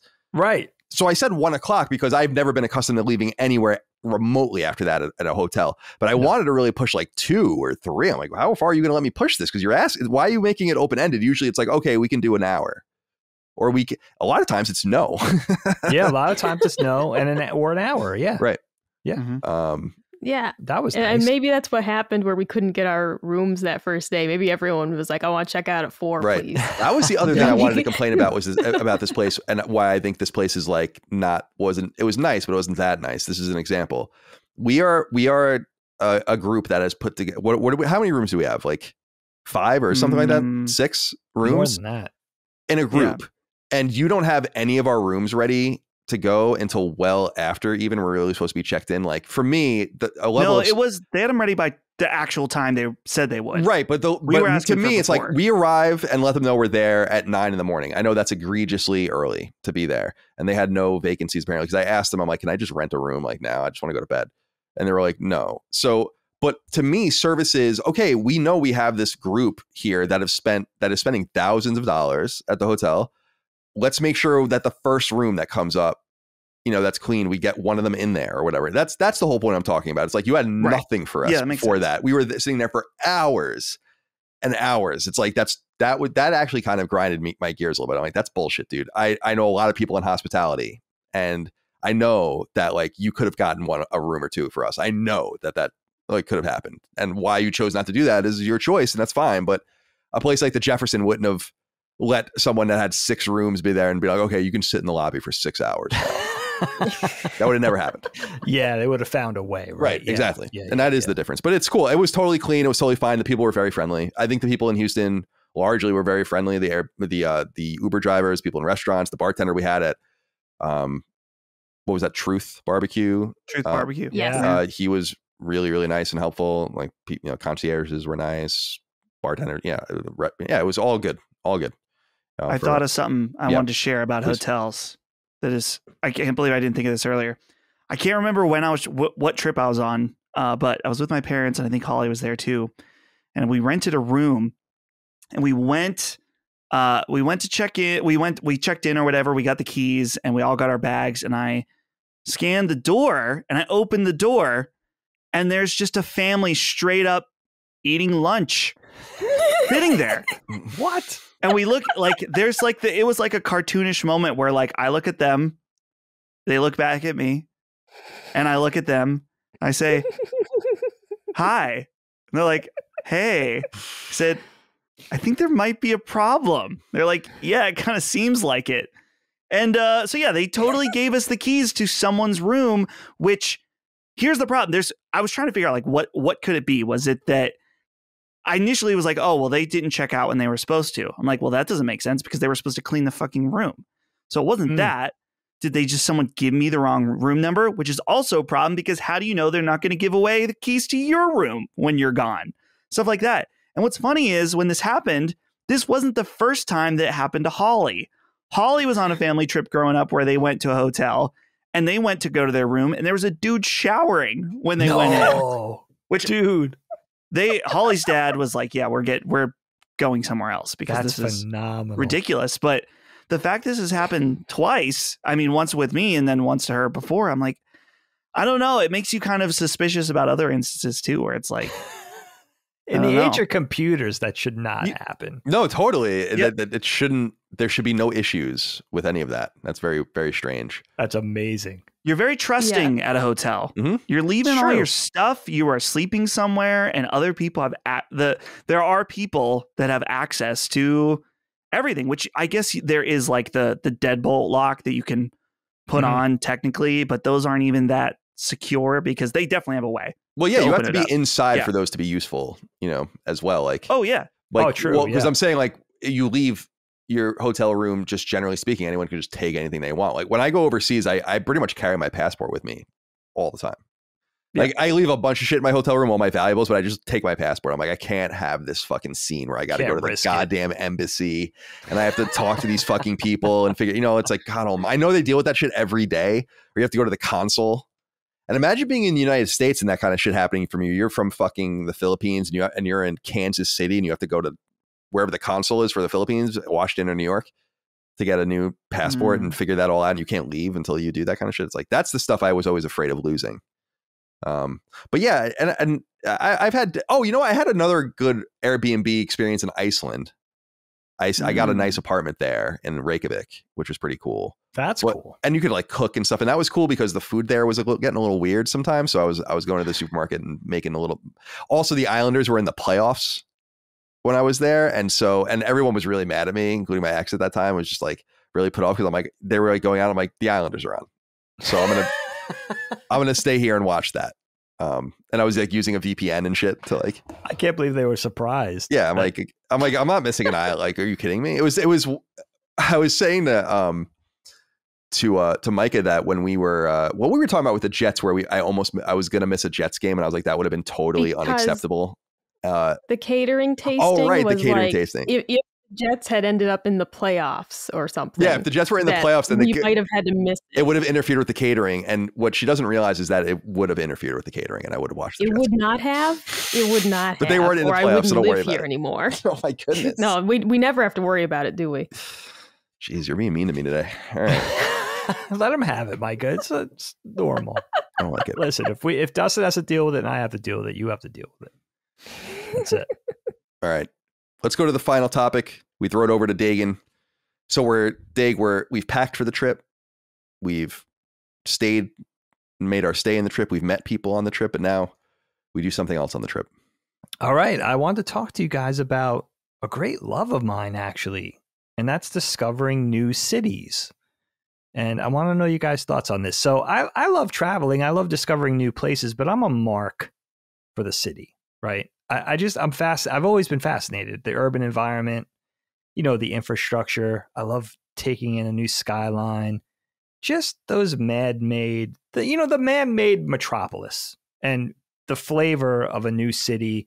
I'm excited to do this overseas, which I never really did. I gotta get going on this. But just in the country, I always loved it. And, a lot of that for me in my youth was, part of that story was skateboarding and everything like that. But I just love seeing a new city. And, there's different perspectives on this because you could take the whole tourist trap Disney World approach, right? And you could go to Manhattan, you could go to Times Square. You could go to the essential, family restaurants and the must-see landmarks and the sites and, you could take the touristy angle. But what Helene and I love to do, and kind of been taking this tact ever since we've been married with various cities, is let's go and get a locals angle on the city, because and this isn't a snobby thing at all. Like, it was so cool to see downtown Houston and get a sense of the weather and the people and the culture and the cuisine, and just get the lay of the land and maybe see where the art museums are and the essential landmarks. But it's seeing the sights, that's one thing, but I love to go where the locals are at, where the locals hanging, what are they eating? What do those neighborhoods look like? I love the neighborhood, So like, I'm thinking like the Brooklyn to Manhattan, the Fishtown or the Manayunk to Philly, name that, sort of cool, hip neighborhood to the major city. That's what we like to do. So in Houston, we found the Heights, right? The Heights neighborhood, which was like, reminded us of where we're from, like Doylestown, sort of artsy fartsy, local yokel type of flavor. And it was like a 25-minute car ride from downtown Houston. And we did it two mornings in a row and just went and ate at a cool spot, discover the cool coffee spot, the cool places, the mom and pop shops and all that kind of thing. And it was a cool looking place. A lot of really beautiful Victorian and craftsman style houses. And then the main street with all the local shops and everything like that. Really cool ice cream store named, what was it called? Sweet Bribery. I thought that was the coolest name for an ice cream store ever. I was like, that is the best name for an ice cream store. And, just kind of like that fashionable, younger, hipper vibe. Maybe because we're aging, we're kind of clamoring to stay young. So that's a big part of it.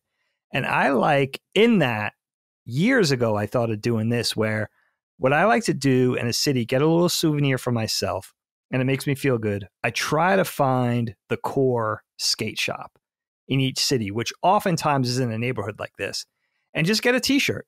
You know what I mean? Support local, support mom and pop, the one-off skate shop type thing. We did find the supreme proxy, like the hype beast shop, which was called Proper. And they were cool, just, they were throwing a bad vibe in there though. They weren't saying hi. There was no actual skateboards. There was just all the gear and then $55 t-shirts for a Proper t-shirt. Come on, man. Like, no. I'll do 35, but 55, come on, that's a bit much. And don't even say hi when we walk in. Come on. Know your own. You know what I mean? Type of thing. But everybody else was super cool. So those are the type of things we like to do. Going into a new city, I think just taking in new skylines is breathtaking. I love that. I love comparing it to New York, comparing it to Philly, the things we know. And I've been doing this for a long time. I got a chance to see a lot of Pittsburgh because my friends went to college there. I got to see a lot of Boston because my friends went to college there. But there's a lot of cities where we just said, let's go see New Orleans. Let's go see Charleston. Let's go see Atlanta. So we got to do that with Houston, and it was really cool. So yeah, just give me your thoughts on Houston. Give me your thoughts on seeing new cities, favorite cities, how you like to do it, favorite parts, whatever you want.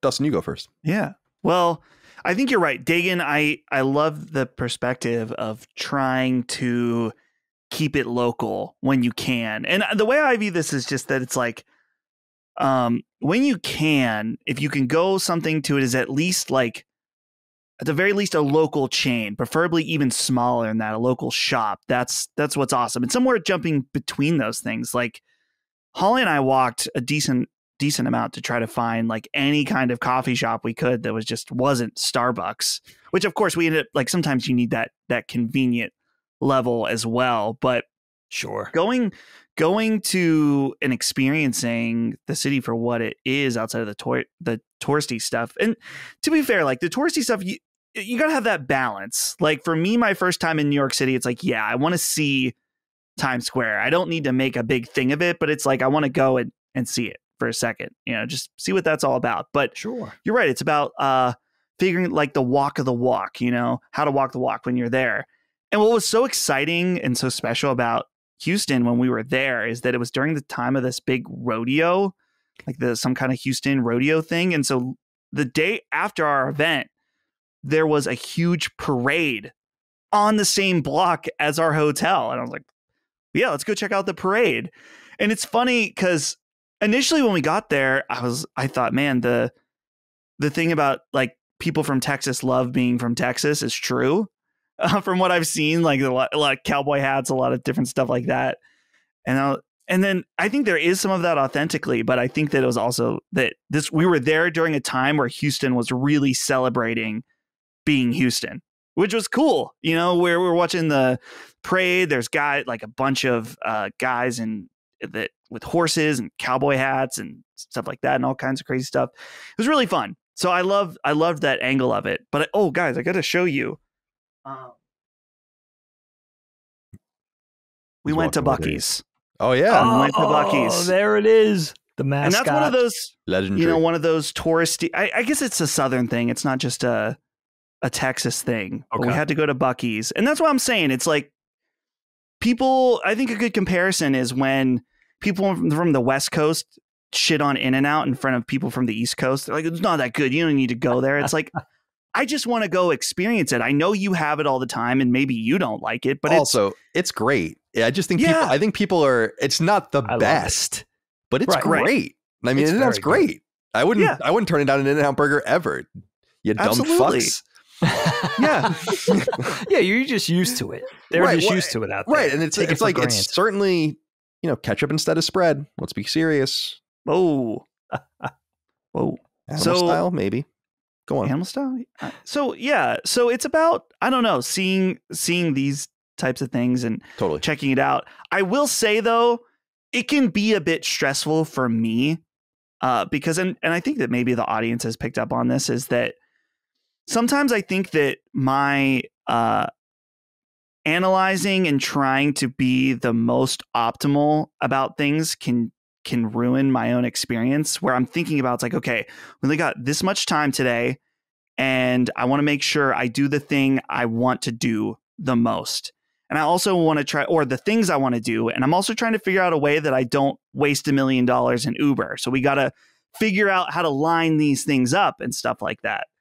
And so like I said, I think sometimes that can come off to people that I'm being cheap about it. And it's like, no, I can't help but think about like the cost and the time analysis of everything. Like that was the thing for us with Buc-ee's, is that me, my parents, Holly, and Ben and Emily, we all wanted to go.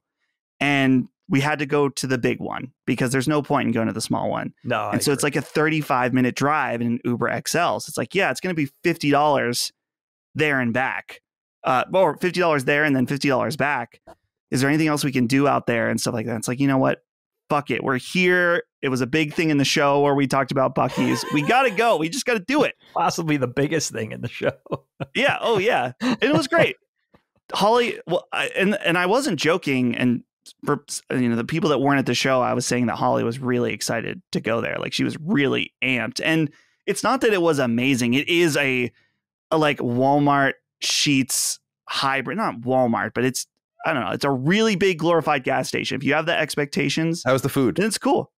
Dude, I got a sliced brisket sandwich. Yeah. Oh, that was awesome. Just like sliced brisket and barbecue sauce on a sandwich. That's delicious. It. It was amazing. How were the bathrooms? So that was the legend. Yeah. The bathrooms were fine.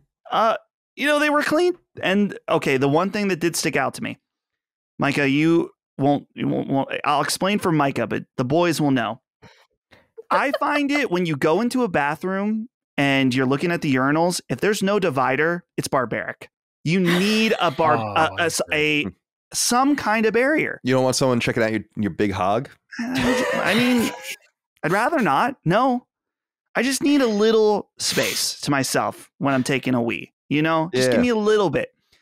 And I can't say, honestly, if there's no divider, there's a high chance I'm going in a stall, and it's not a high chance. If it's busy, I'll do it.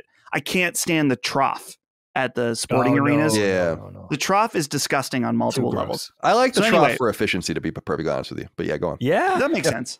Feels like prison to me, the trough. I don't know. For Buc-ee's, for Buc-ee's, the divider is literally from ceiling to floor. It's literally like a 1.5 foot wall. So it is the ultimate divider between urinals. You could rest. You could have a little make a little safe room. Move in. Yeah. It was great. So that was nice. So to round this all up, though, you got to check out the local spots. My dad in particular is obsessed with going to breweries to the point where it can be, I don't want to say annoying, but as soon as we were done eating at Truth Barbecue, which was amazing, by the way, that's one of those spots really that you're like, oh, nice. You're not going to get stuff like this anywhere else. Yeah, I was surprised that they made legit cocktails and had barbecue. I've never had that before. And I thought the brisket was excellent. No burnt ends. I didn't have burnt ends. But I loved the brisket. Very good. Yeah. So as soon as we were done eating there, which I felt like I couldn't even move. You need to get a semi to get us out of there because we were so we ate so much food. My dad's like, oh, there's a brewery. We can stop by over there. I'm like, no, we can't. But we did go to some awesome breweries to check out the local beers. Beer and coffee is actually one of the main things for me that it's like, let's do it. If you're walking somewhere, you see some coffee, just get some. Grab a beer real quick, whatever. It's all about that because that's the type of thing that you really can't get when you're at home, usually. Micah, talk to me about take, I guess, a poll as usual, whatever thread you'd like. Well, I have one question for Dustin. Did you try the hotel coffee? They have those cartridge-based Keurig style machines. Did you try it? No. So, okay. You're referring to the in-room coffee. Yes. Yeah. I've been too desperate too many times to do that, and I was not in a desperate situation on this trip. I will say I did have to have the breakfast coffee that they have when people go to breakfast, and it was horrible. It was so bad, and it sucked because the only reason I got it was because the Starbucks, because the parade. There was 30 people in this tiny Starbucks, which I don't even like Starbucks. So I was already compromising. I was like, well, I got to have this caffeine. And so I had to cut it with cream, which is not like me. I didn't feel myself. No, well, I had to ask that. I'm the worst person about exploring new places. And it's probably because I'm a creature of habit. I'll say when I first came to visit Colin, it was October 2020, and I landed in Richmond. I had a couple hours to kill. The first place I went was Subway. And I'm driving by Waffle House. I'm driving by places I've never seen before, all these new restaurants. And I'm like, I just want some Subway, though. Just give me a little taste of home. They did have a regional ginger ale that I had never had before. Oh. So that felt new enough. Sure. But it made me think when Dustin was talking about going new places and trying to avoid some of the chains. But sometimes it is fun, like you said, with In-N-Out to try the regional chains. Right. If you were going up to Massachusetts, I'd be like, you gotta go Friendly's. And once upon a time, I would have said, you gotta go the Ground Round. They don't exist anymore. That's so sad. But Friendly's would be a staple. I'd be like, you have to go here, or Papa Gino's, which is a chain pizza place. I haven't heard of Papa Gino's in so long, dude. I haven't even thought of that. So good. Wow. It's so good. What about D'Angelo's? There's a couple. I love D'Angelo's. I was never a fan. I like Subway. Yeah, I love D'Angelo's. I think they still exist. They do. There's one in my hometown that you can go to if we visit. I love that place. But I'm definitely more of, I guess, a touristy type person. And being in Houston, though, was interesting because I haven't done much traveling as an adult. And I realized that some of my timidness about like going places is my mom is from the big city and I'm not. I've never been like a city person. But whenever we'd go places, she'd be like, don't look like a tourist. So it would be like, don't look at the tall buildings, pretend you belong here, pretend that you have no awe or wonder at anything. Oh, that's so sad. Since I was a kid, I realized my mom is like part of what ruined travel for me. Like, no offense to her, but it's like, I finally kind of let some of that go on this trip to Houston. Like at the airport, there was this really cool like bar that had these wine bottles like going way up high on this like structure. And I'm like, look at that, and for a split second, I was like, don't be a tourist. And I'm like, who cares? Right. Who cares? Yeah, Let me marvel at care. the thing. Exactly. So I'm trying to let that go because no, I don't want to be like the tourist with like the camera around their neck and like the knee-high socks, but like selfie stick. I want to actually experience things and be able to feel like, yeah, I can look at this and be like, wow, that's really cool without feeling lame for it. And Houston was a taste of that. We had some really great food at all these places. We went to this awesome breakfast place, the Breakfast Club, that was just phenomenal. Everyone was super nice there. And that was, a taste of like something really local, felt like a hidden gem that was there. But I kind of wish that I had explored a bit more. Some of it, though, is that we were there for business, Yeah. And I wasn't trying to overwhelm Colin with like a list of things I want to see. Because really my role on these trips, I mean, a big part is just support. And it's like, no, you guys are the ones that are actually in the production type thing. So I don't want to give you an itinerary that's going to tire you out. And then we have to the next day have this big show. So it's more of like, I'm going along with things, let Colin take the lead on what we want to plan because I'm not trying to stress him out with, I want to see these 10 things and we only have a couple hours to do so. But it does inspire me that I think I would like to travel a little bit more than I maybe have ever wanted to. I'm not much of a jet setter. I hate flying because it's very scary, but I'll do it. But my approach, I think is going to change after this trip to Houston and like thinking about planning our honeymoon, for example, and actually really diving in and instead of just getting there and then saying, well, now what? Like actually planning things out. Well, it's funny you should say that because I was thinking about mentioning to you like we should hire someone to like do all that, like. Right. Yeah. I actually was looking online at travel agencies. I don't want to do these 8-hour tours of the city, but I do want to have an idea of it'd be great to have someone tell me, hey, here's 5 restaurants near your hotel. Right. Here's a couple museums that you should go see. It's just someone to give me a list of ideas that are just things that I maybe wouldn't even think of because, I could have done more exploring in Houston, maybe even by myself, but it would have been better if I planned it a bit more. Speaking to someone before the trip, and they were like, well, why don't you look, before you go online, look at restaurants. I'm like, no, but a big part of that was I was so nervous about the trip. I didn't want to think about it. Yeah. And so I didn't want to make it more real by Googling these places that I could theoretically go, But I think a big thing for me on this trip was discovering that maybe I like travel a bit more than I thought I did. And maybe I shouldn't just go to Subway every time I go somewhere new. We tried Which instead. There was a Subway at the airport that we passed by, but I said, no, we'll try the other sandwich place. So it's important for me. I'm growing as a person. I'm ripening. That's beautiful. Gross. It's beautiful. And you're balancing the comforts with the adventure. Like it's okay to have a little bit of both, And think about how nice like your honeymoon's going to be or not. Like having more time. Like the LSM trips are fun, but they're so short. They're so abbreviated. Like we have a job to do. We're in and out. When you could travel and really enjoy, then I think you'll enjoy yourself. Dagan. Yeah, absolutely. I'm disappointed. So after the show, we all wanted to go out somewhere, and my dad was trying to find place. He's like, well, there's this heavy metal bar called the Dirt Bar. We were like, you know what? Why not? Let's go. And then we got there and we got out. The music was loud outside. It was. We were like, we won't be able to talk to each other at all.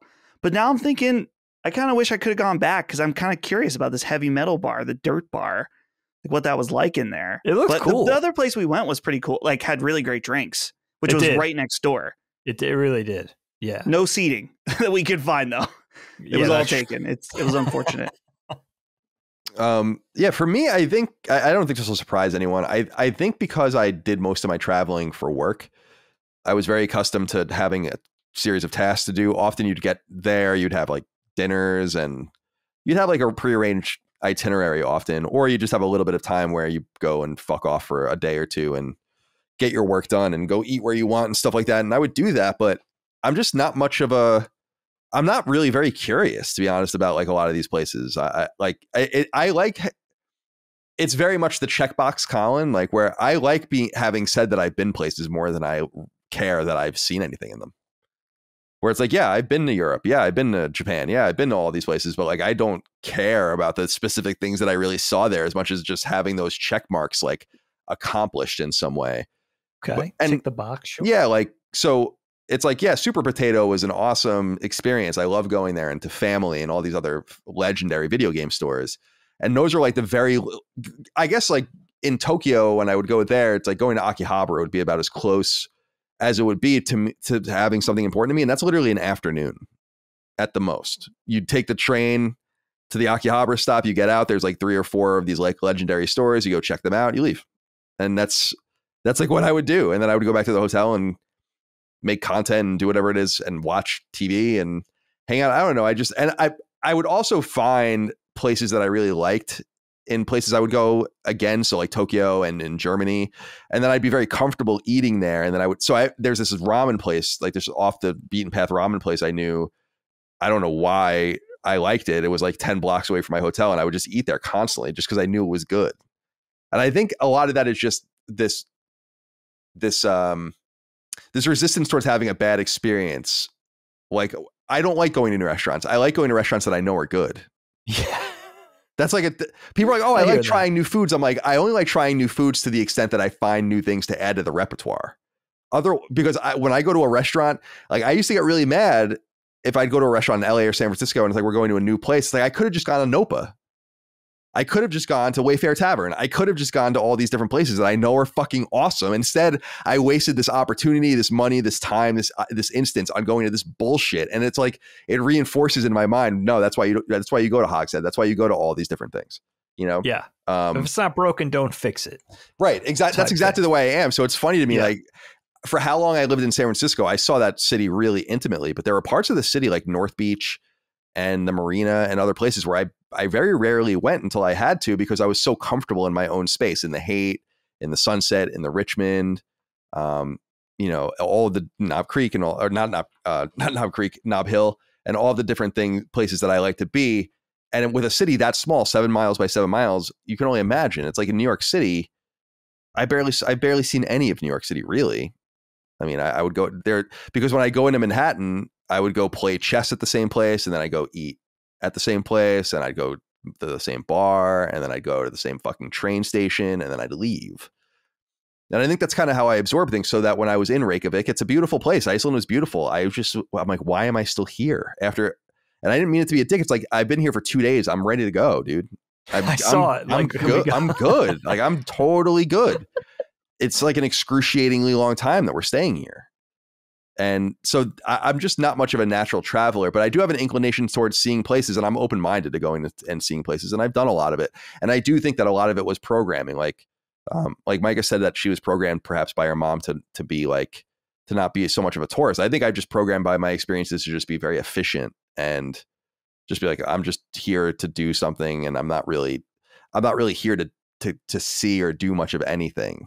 I'm just kind of here. And that's kind of and I just like being in my own space.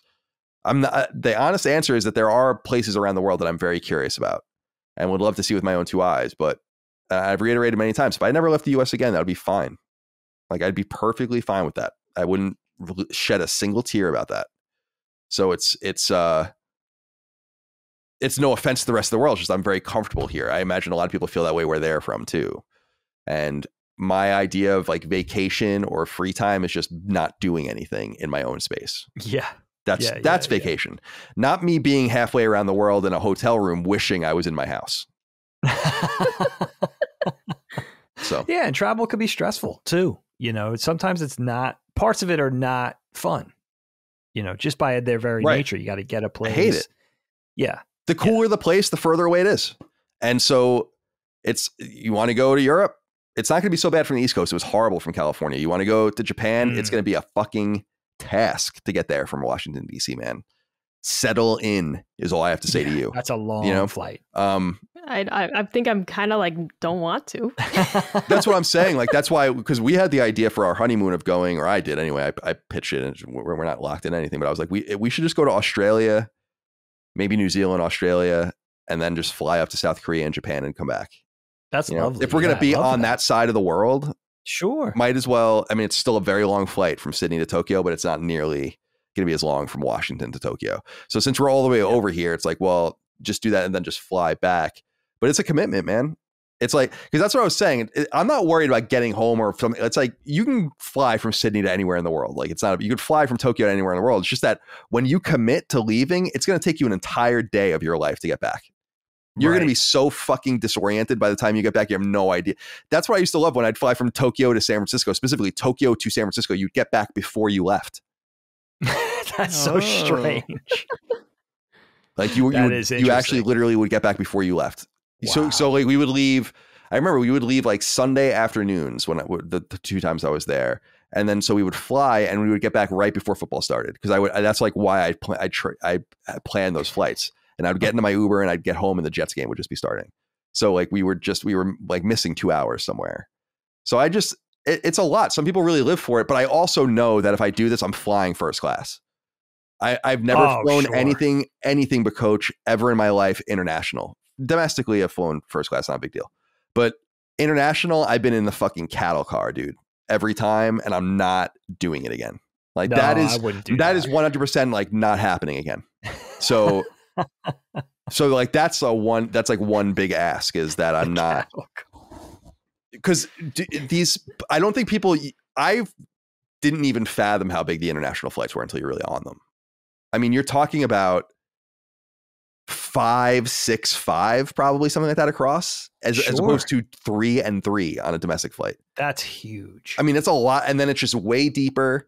And I remember really being in awe the first time I went international, people getting off the plane, because it actually happens way quicker on international flights. Really? In my opinion, yeah, because there are a little bit wider lanes and 2 of them usually. So people are getting off and like just going twice as fast, in my opinion. That makes sense. And so there's just like a whole different vibe to it. You get off in the middle of the plane, and I don't know. It's just so strange. Some people go left when they get on the plane. Some people go right. I want to go left, and I've never gone left. You know. So that's, if we do that, and I think we will, that's the way we're flying, and it's going to cost a lot of money, but that's money well spent, because otherwise it's what Micah said. I'm going to dread just waiting for this to happen. Just like and 16-hour flights, 14-hour flights, I've done it. It's bad. That's a long It's really flight. bad. I mean, I was losing it. You know, like, oh my God. So anyway, so I'm not much of a city explorer, really. I mean, I've naturally explored cities that I've lived in so that I've gotten to know them pretty well. I knew Santa Monica pretty well.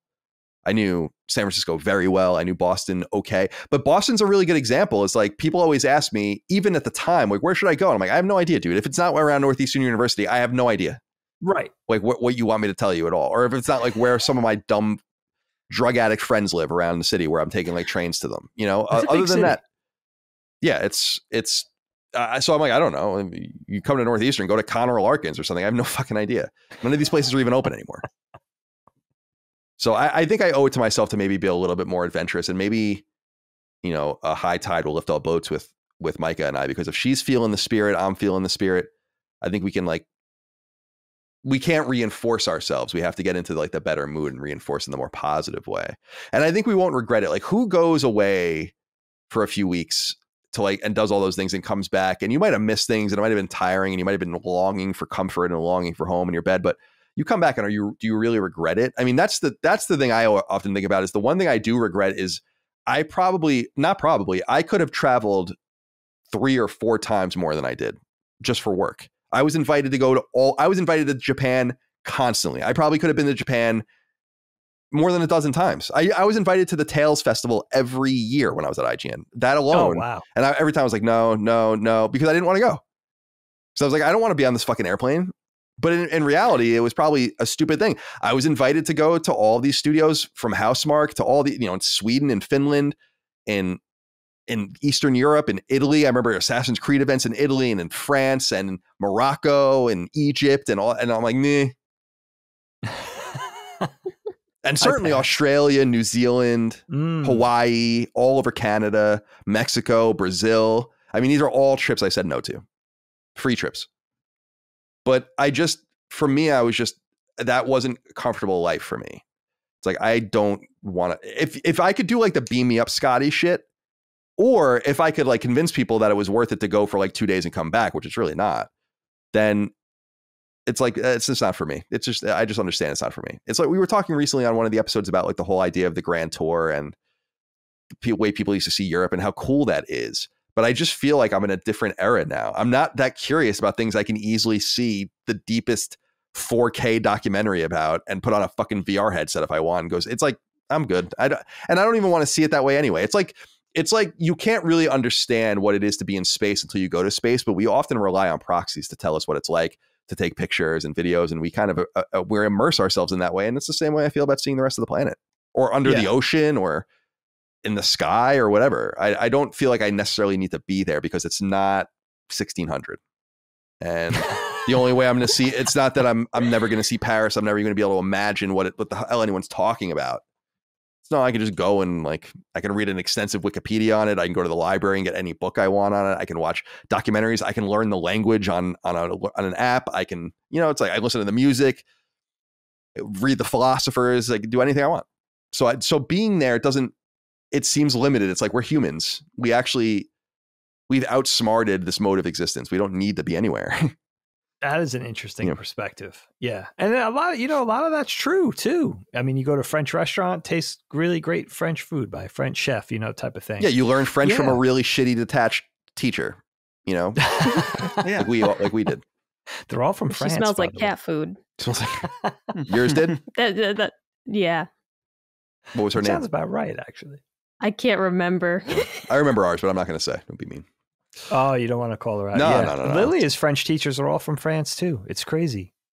Spanish teachers are typically not from Spain or from Spanish-speaking countries, but yeah, ours was just a regular woman from Massachusetts. Oh, she was not of any descent. She was just a regular Caucasian woman. Very nice. Spoke Spanish like nobody's business. But it's like this is what we've got. We don't even have like an actual like Spanish speaking person. There's another lady who learned it really well. Yeah. Right. Yeah, I didn't. Let's just say I don't know how I took French for so long and know so little of it. Like for years, I took it for years. Years. Me too. All the way to college.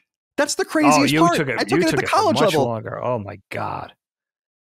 Yeah, that's why I kind of underplay it a little bit, because I can read it a little like decent. I can understand it. Like if I look at things, I can kind of be like, all right, I think I understand somewhat what you're saying here. I could pick out some of these words and these phrases or whatever, but speaking it, it's a hard language. Oh my god, dude. I wouldn't even. I was so embarrassed. I remember, I don't know why, but I was so embarrassed of like, you got to like pronunciate and do the accents, and I didn't want to do it, Nah.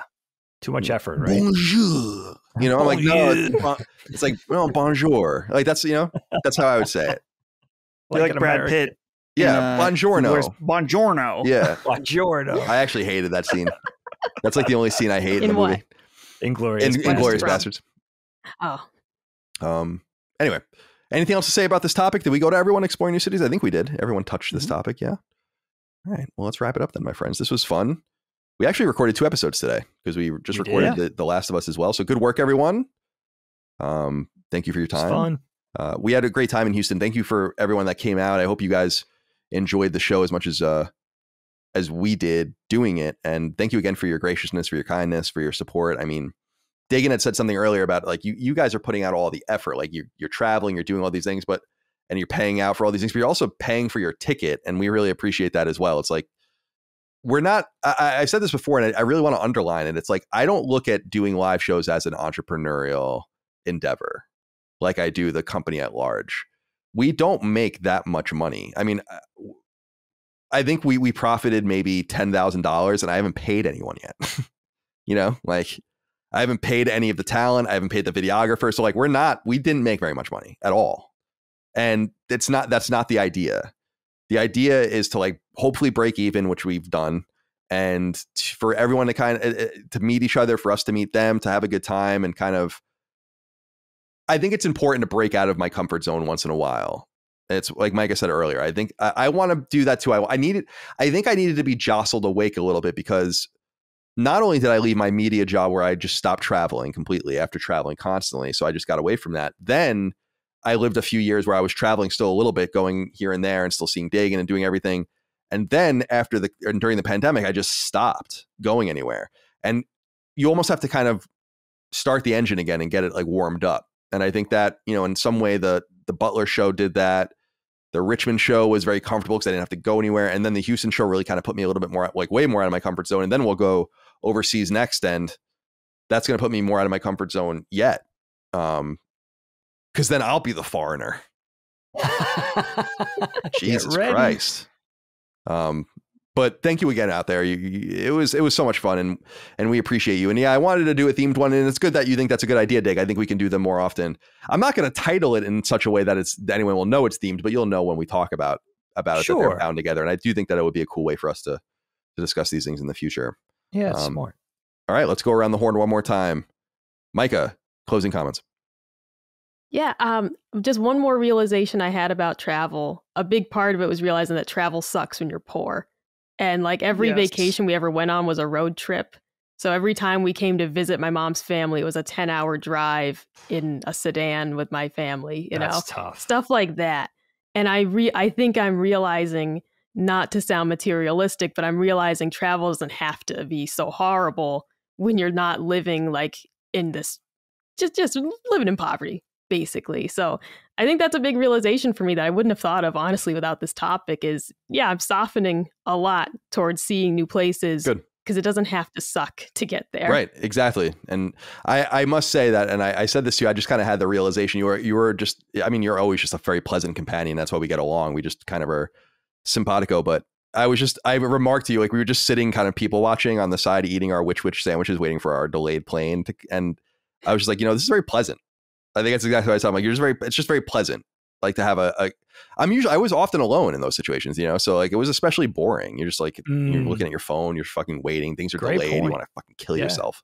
It's lonely to travel. It just sucks, like it's just a real slog. Travel I really do long for a new way to travel. And that doesn't have to be I wish we just had bullet trains in the United States. I know that it's everyone makes fun of us for not having them or gets mad. The United States is huge. I don't know if you guys knew that. And it's a little more complicated because all the different states and our lack of a totalitarian government and all those kinds of things to wrangle all these things together. But we were saying it, I think, when Maddie couldn't come because of the plane, and we were like talking about trains and all this. We weren't going to actually do that, but he was looking at it and how long it would take. And I was saying I would take a 12-hour train from Richmond to Houston, no problem. And if I had a sleeper car, that would be awesome. I would totally be into that. Just put your bag in there, just like set yourself up and hang out. I would totally do shit like that. And even faster travel than that, just via train, I think would be really cool. I'm not afraid of planes. I've flown, a billion times. They don't scare me. It's just the whole mode of travel seems so obnoxious. The whole thing, to the airport, through the security, to the gate, on the plane, fucking lowest common denominator kind of shit. No travel etiquette, right? Like all the kind of stuff. People don't know how to board a plane. People don't know how to get off of a plane. People don't know how to act on a plane. It's just, to me, I want to remove all of that. I wish that we lived the Europeans are lucky in that regard. Chinese, Japanese, other places, they're pretty fortunate that you can get around pretty efficiently by rail. Your countries are exceptionally small, with the exception of China. It's a very big country, but it's a different way of traveling. And that's what I kind of lament. I wish it were practical to do here, because if it were, then I'd probably go certainly more places around the country at the very least. Although I've been to most places around the country just in my travels, but just incidentally, I like the idea of that. But the whole cattle car mentality of air travel, just American domestic air travel, fuck that, man. I hate it. And it's really the barrier. It's that plus time, just too much. And by the way, these planes can go faster. I want everyone to know that they can go faster. They choose not to because they use too much fuel. So that's what pisses me off, I think, the most, is that these things could haul ass. and they choose not to. And obviously we can't even break the sound barrier because of the noise and all that. Although I wish that they kind of figured that out too. But it's like, come on, guys, let's get this fucking going. Why are we going so slow? You know, it's like all these things are going 400 to 500 miles an hour. That's totally ridiculous. That's the thing that bothers me too. It's like, fucking get that going, Iceman. Let's fucking kick this thing into gear. Ice and Mav. Dagan, closing comments. Yeah, I just want to say thank you so much to all the LSM faithful that came out to see us in Houston. It was a pleasure. You guys are my heroes. And yeah, it's so nice to kind of see and hear you once in a while because you're doing that with us all the time. So to kind of flip the script is very gratifying. And Micah was talking about, you guys talking about that bumpy landing in the beginning of the episode. I just read real quick. Planes are only traveling, typically commercial airliners, from 130 to 160 miles per hour upon landing. I thought it was faster than that because I worry about those wheels and I worry about those brakes. Because that's a lot of stress. Can I say something to you? This is going to make no sense to people. This is just one of those things I'm going to admit, right? Because one of the crazy games I play in my head, because I play a lot of these weird like OCD games in my head, is that when you know, you're at like the most catastrophic risk of death when the plane is hurtling at 40,000 feet and you're going at full speed, right? So when you're getting close, when you're beginning your approach and they start to slow down and go lower, in my mind, I'm like, it's getting safer and safer. And it's going, when in fact, actually, the landing is one of the most dangerous parts of any air travel and taking off. Say, yeah. Like planes, as Mom always says, planes want to stay in the air. They don't actually want to come down. Like something has to go wrong for them to want to just plummet out of the sky, out of nowhere. But so like when you start seeing the lights and you come down below the clouds, I remember this in San Francisco, because in San Francisco you fly in over the water and you land like right on the water and just come in that way. So and cool. Which is like so neat. And I remember feeling like, okay, I feel a little more safe now, even though even at 400 feet, I'm going to fucking die when this thing crashes. I feel the same way though. It's so anyway, I just wanted to share me. that. I don't know if anyone can relate to that like in my mind, I'm like, it's getting a little safer. It's getting a little safer. If we crash from this level, maybe I'll live, kind of shit. I think the same way. It doesn't make any sense. Yeah, and by the way, I wanted to say we have an embedded, I don't know if you guys saw this. We have an embedded sponsor in our show name. My favorite beer of all time. Will Stella sponsor this show? No. I mean, the least we could do is try. We could. It's right in the name. Talk to our ad reps. I think they're trying to sell the show as we speak. So that'd be nice. That'd be pretty sweet. There's a leg up. Maybe. Dustin, closing comments. Closing comments. I have, let's see. That beaver looks fucking psychotic or whatever the hell that thing is. I know. He's so cute. Dude, Holly got fully dripped out. She got some Bucky shorts, a shirt, and there was a little necklace that was really funny. And I was like, you got to get the necklace all too. The gear. And then she wore all of it to the arcade that night that we went to. She was totally set with Bucky's. Anyway, I'm really excited. I'm going to play Call of the Mountain tonight. Cool. I've got a few hours now. Dive in some PSVR. And that's it. I have nothing left to say. Yeah. I'll leave it at that. Fair enough. We'll go into this much more on Sacred Symbols, of course, but Call of the Mountain's really impressive. Like I think it's pretty extraordinary, actually. And I think you're going to like it. I played it for about an hour. I actually moved the PSVR unit, the PSVR 2 unit, up into our loft here, which we never use. We have like a big TV and all of our console, like a whole set of consoles and space, like a couch or whatever, in our loft here upstairs. But we're always just together. So we rarely split up and conquer, divide and conquer. So I moved it up there because I think the dogs are getting a little disturbed. Like they don't know what's going on. I'm like standing up, not looking at them, and like just swinging my arms around and doing, and like you can feel like Treble like moving around my feet, and like Rush doing his concerned like whine. so I had to get out of view of them, but I'm excited to get more into that myself. We thank all of you out there for your love, kindness, and support of all things Last Stand, Constellation, Sacred Symbols, Defining Duke, Knockback, of course. Thank you so much for all of you that came to Houston to see us. We'll see you again soon for another live show. We'll have more to say about that in the coming months. As far as I understand, we have some details to work out. Ben was ready to talk about the next show before we even did this show, but I can't process more than one of these things at a time. Like I can't have more information. So now it's time to ingest that new information. So we'll have that and we'll be able to work off that soon. But in the meantime, hope you enjoyed our episode of Constellation. We'll see you next time. Until then, goodbye. See ya. Constellation is a product of Last Stand Media and Colin's Last Stand LLC and is proudly recorded in the USA. The show was conceived by and is directed and hosted by me, Colin Moriarty. My co-host is my brother, Dagan Moriarty.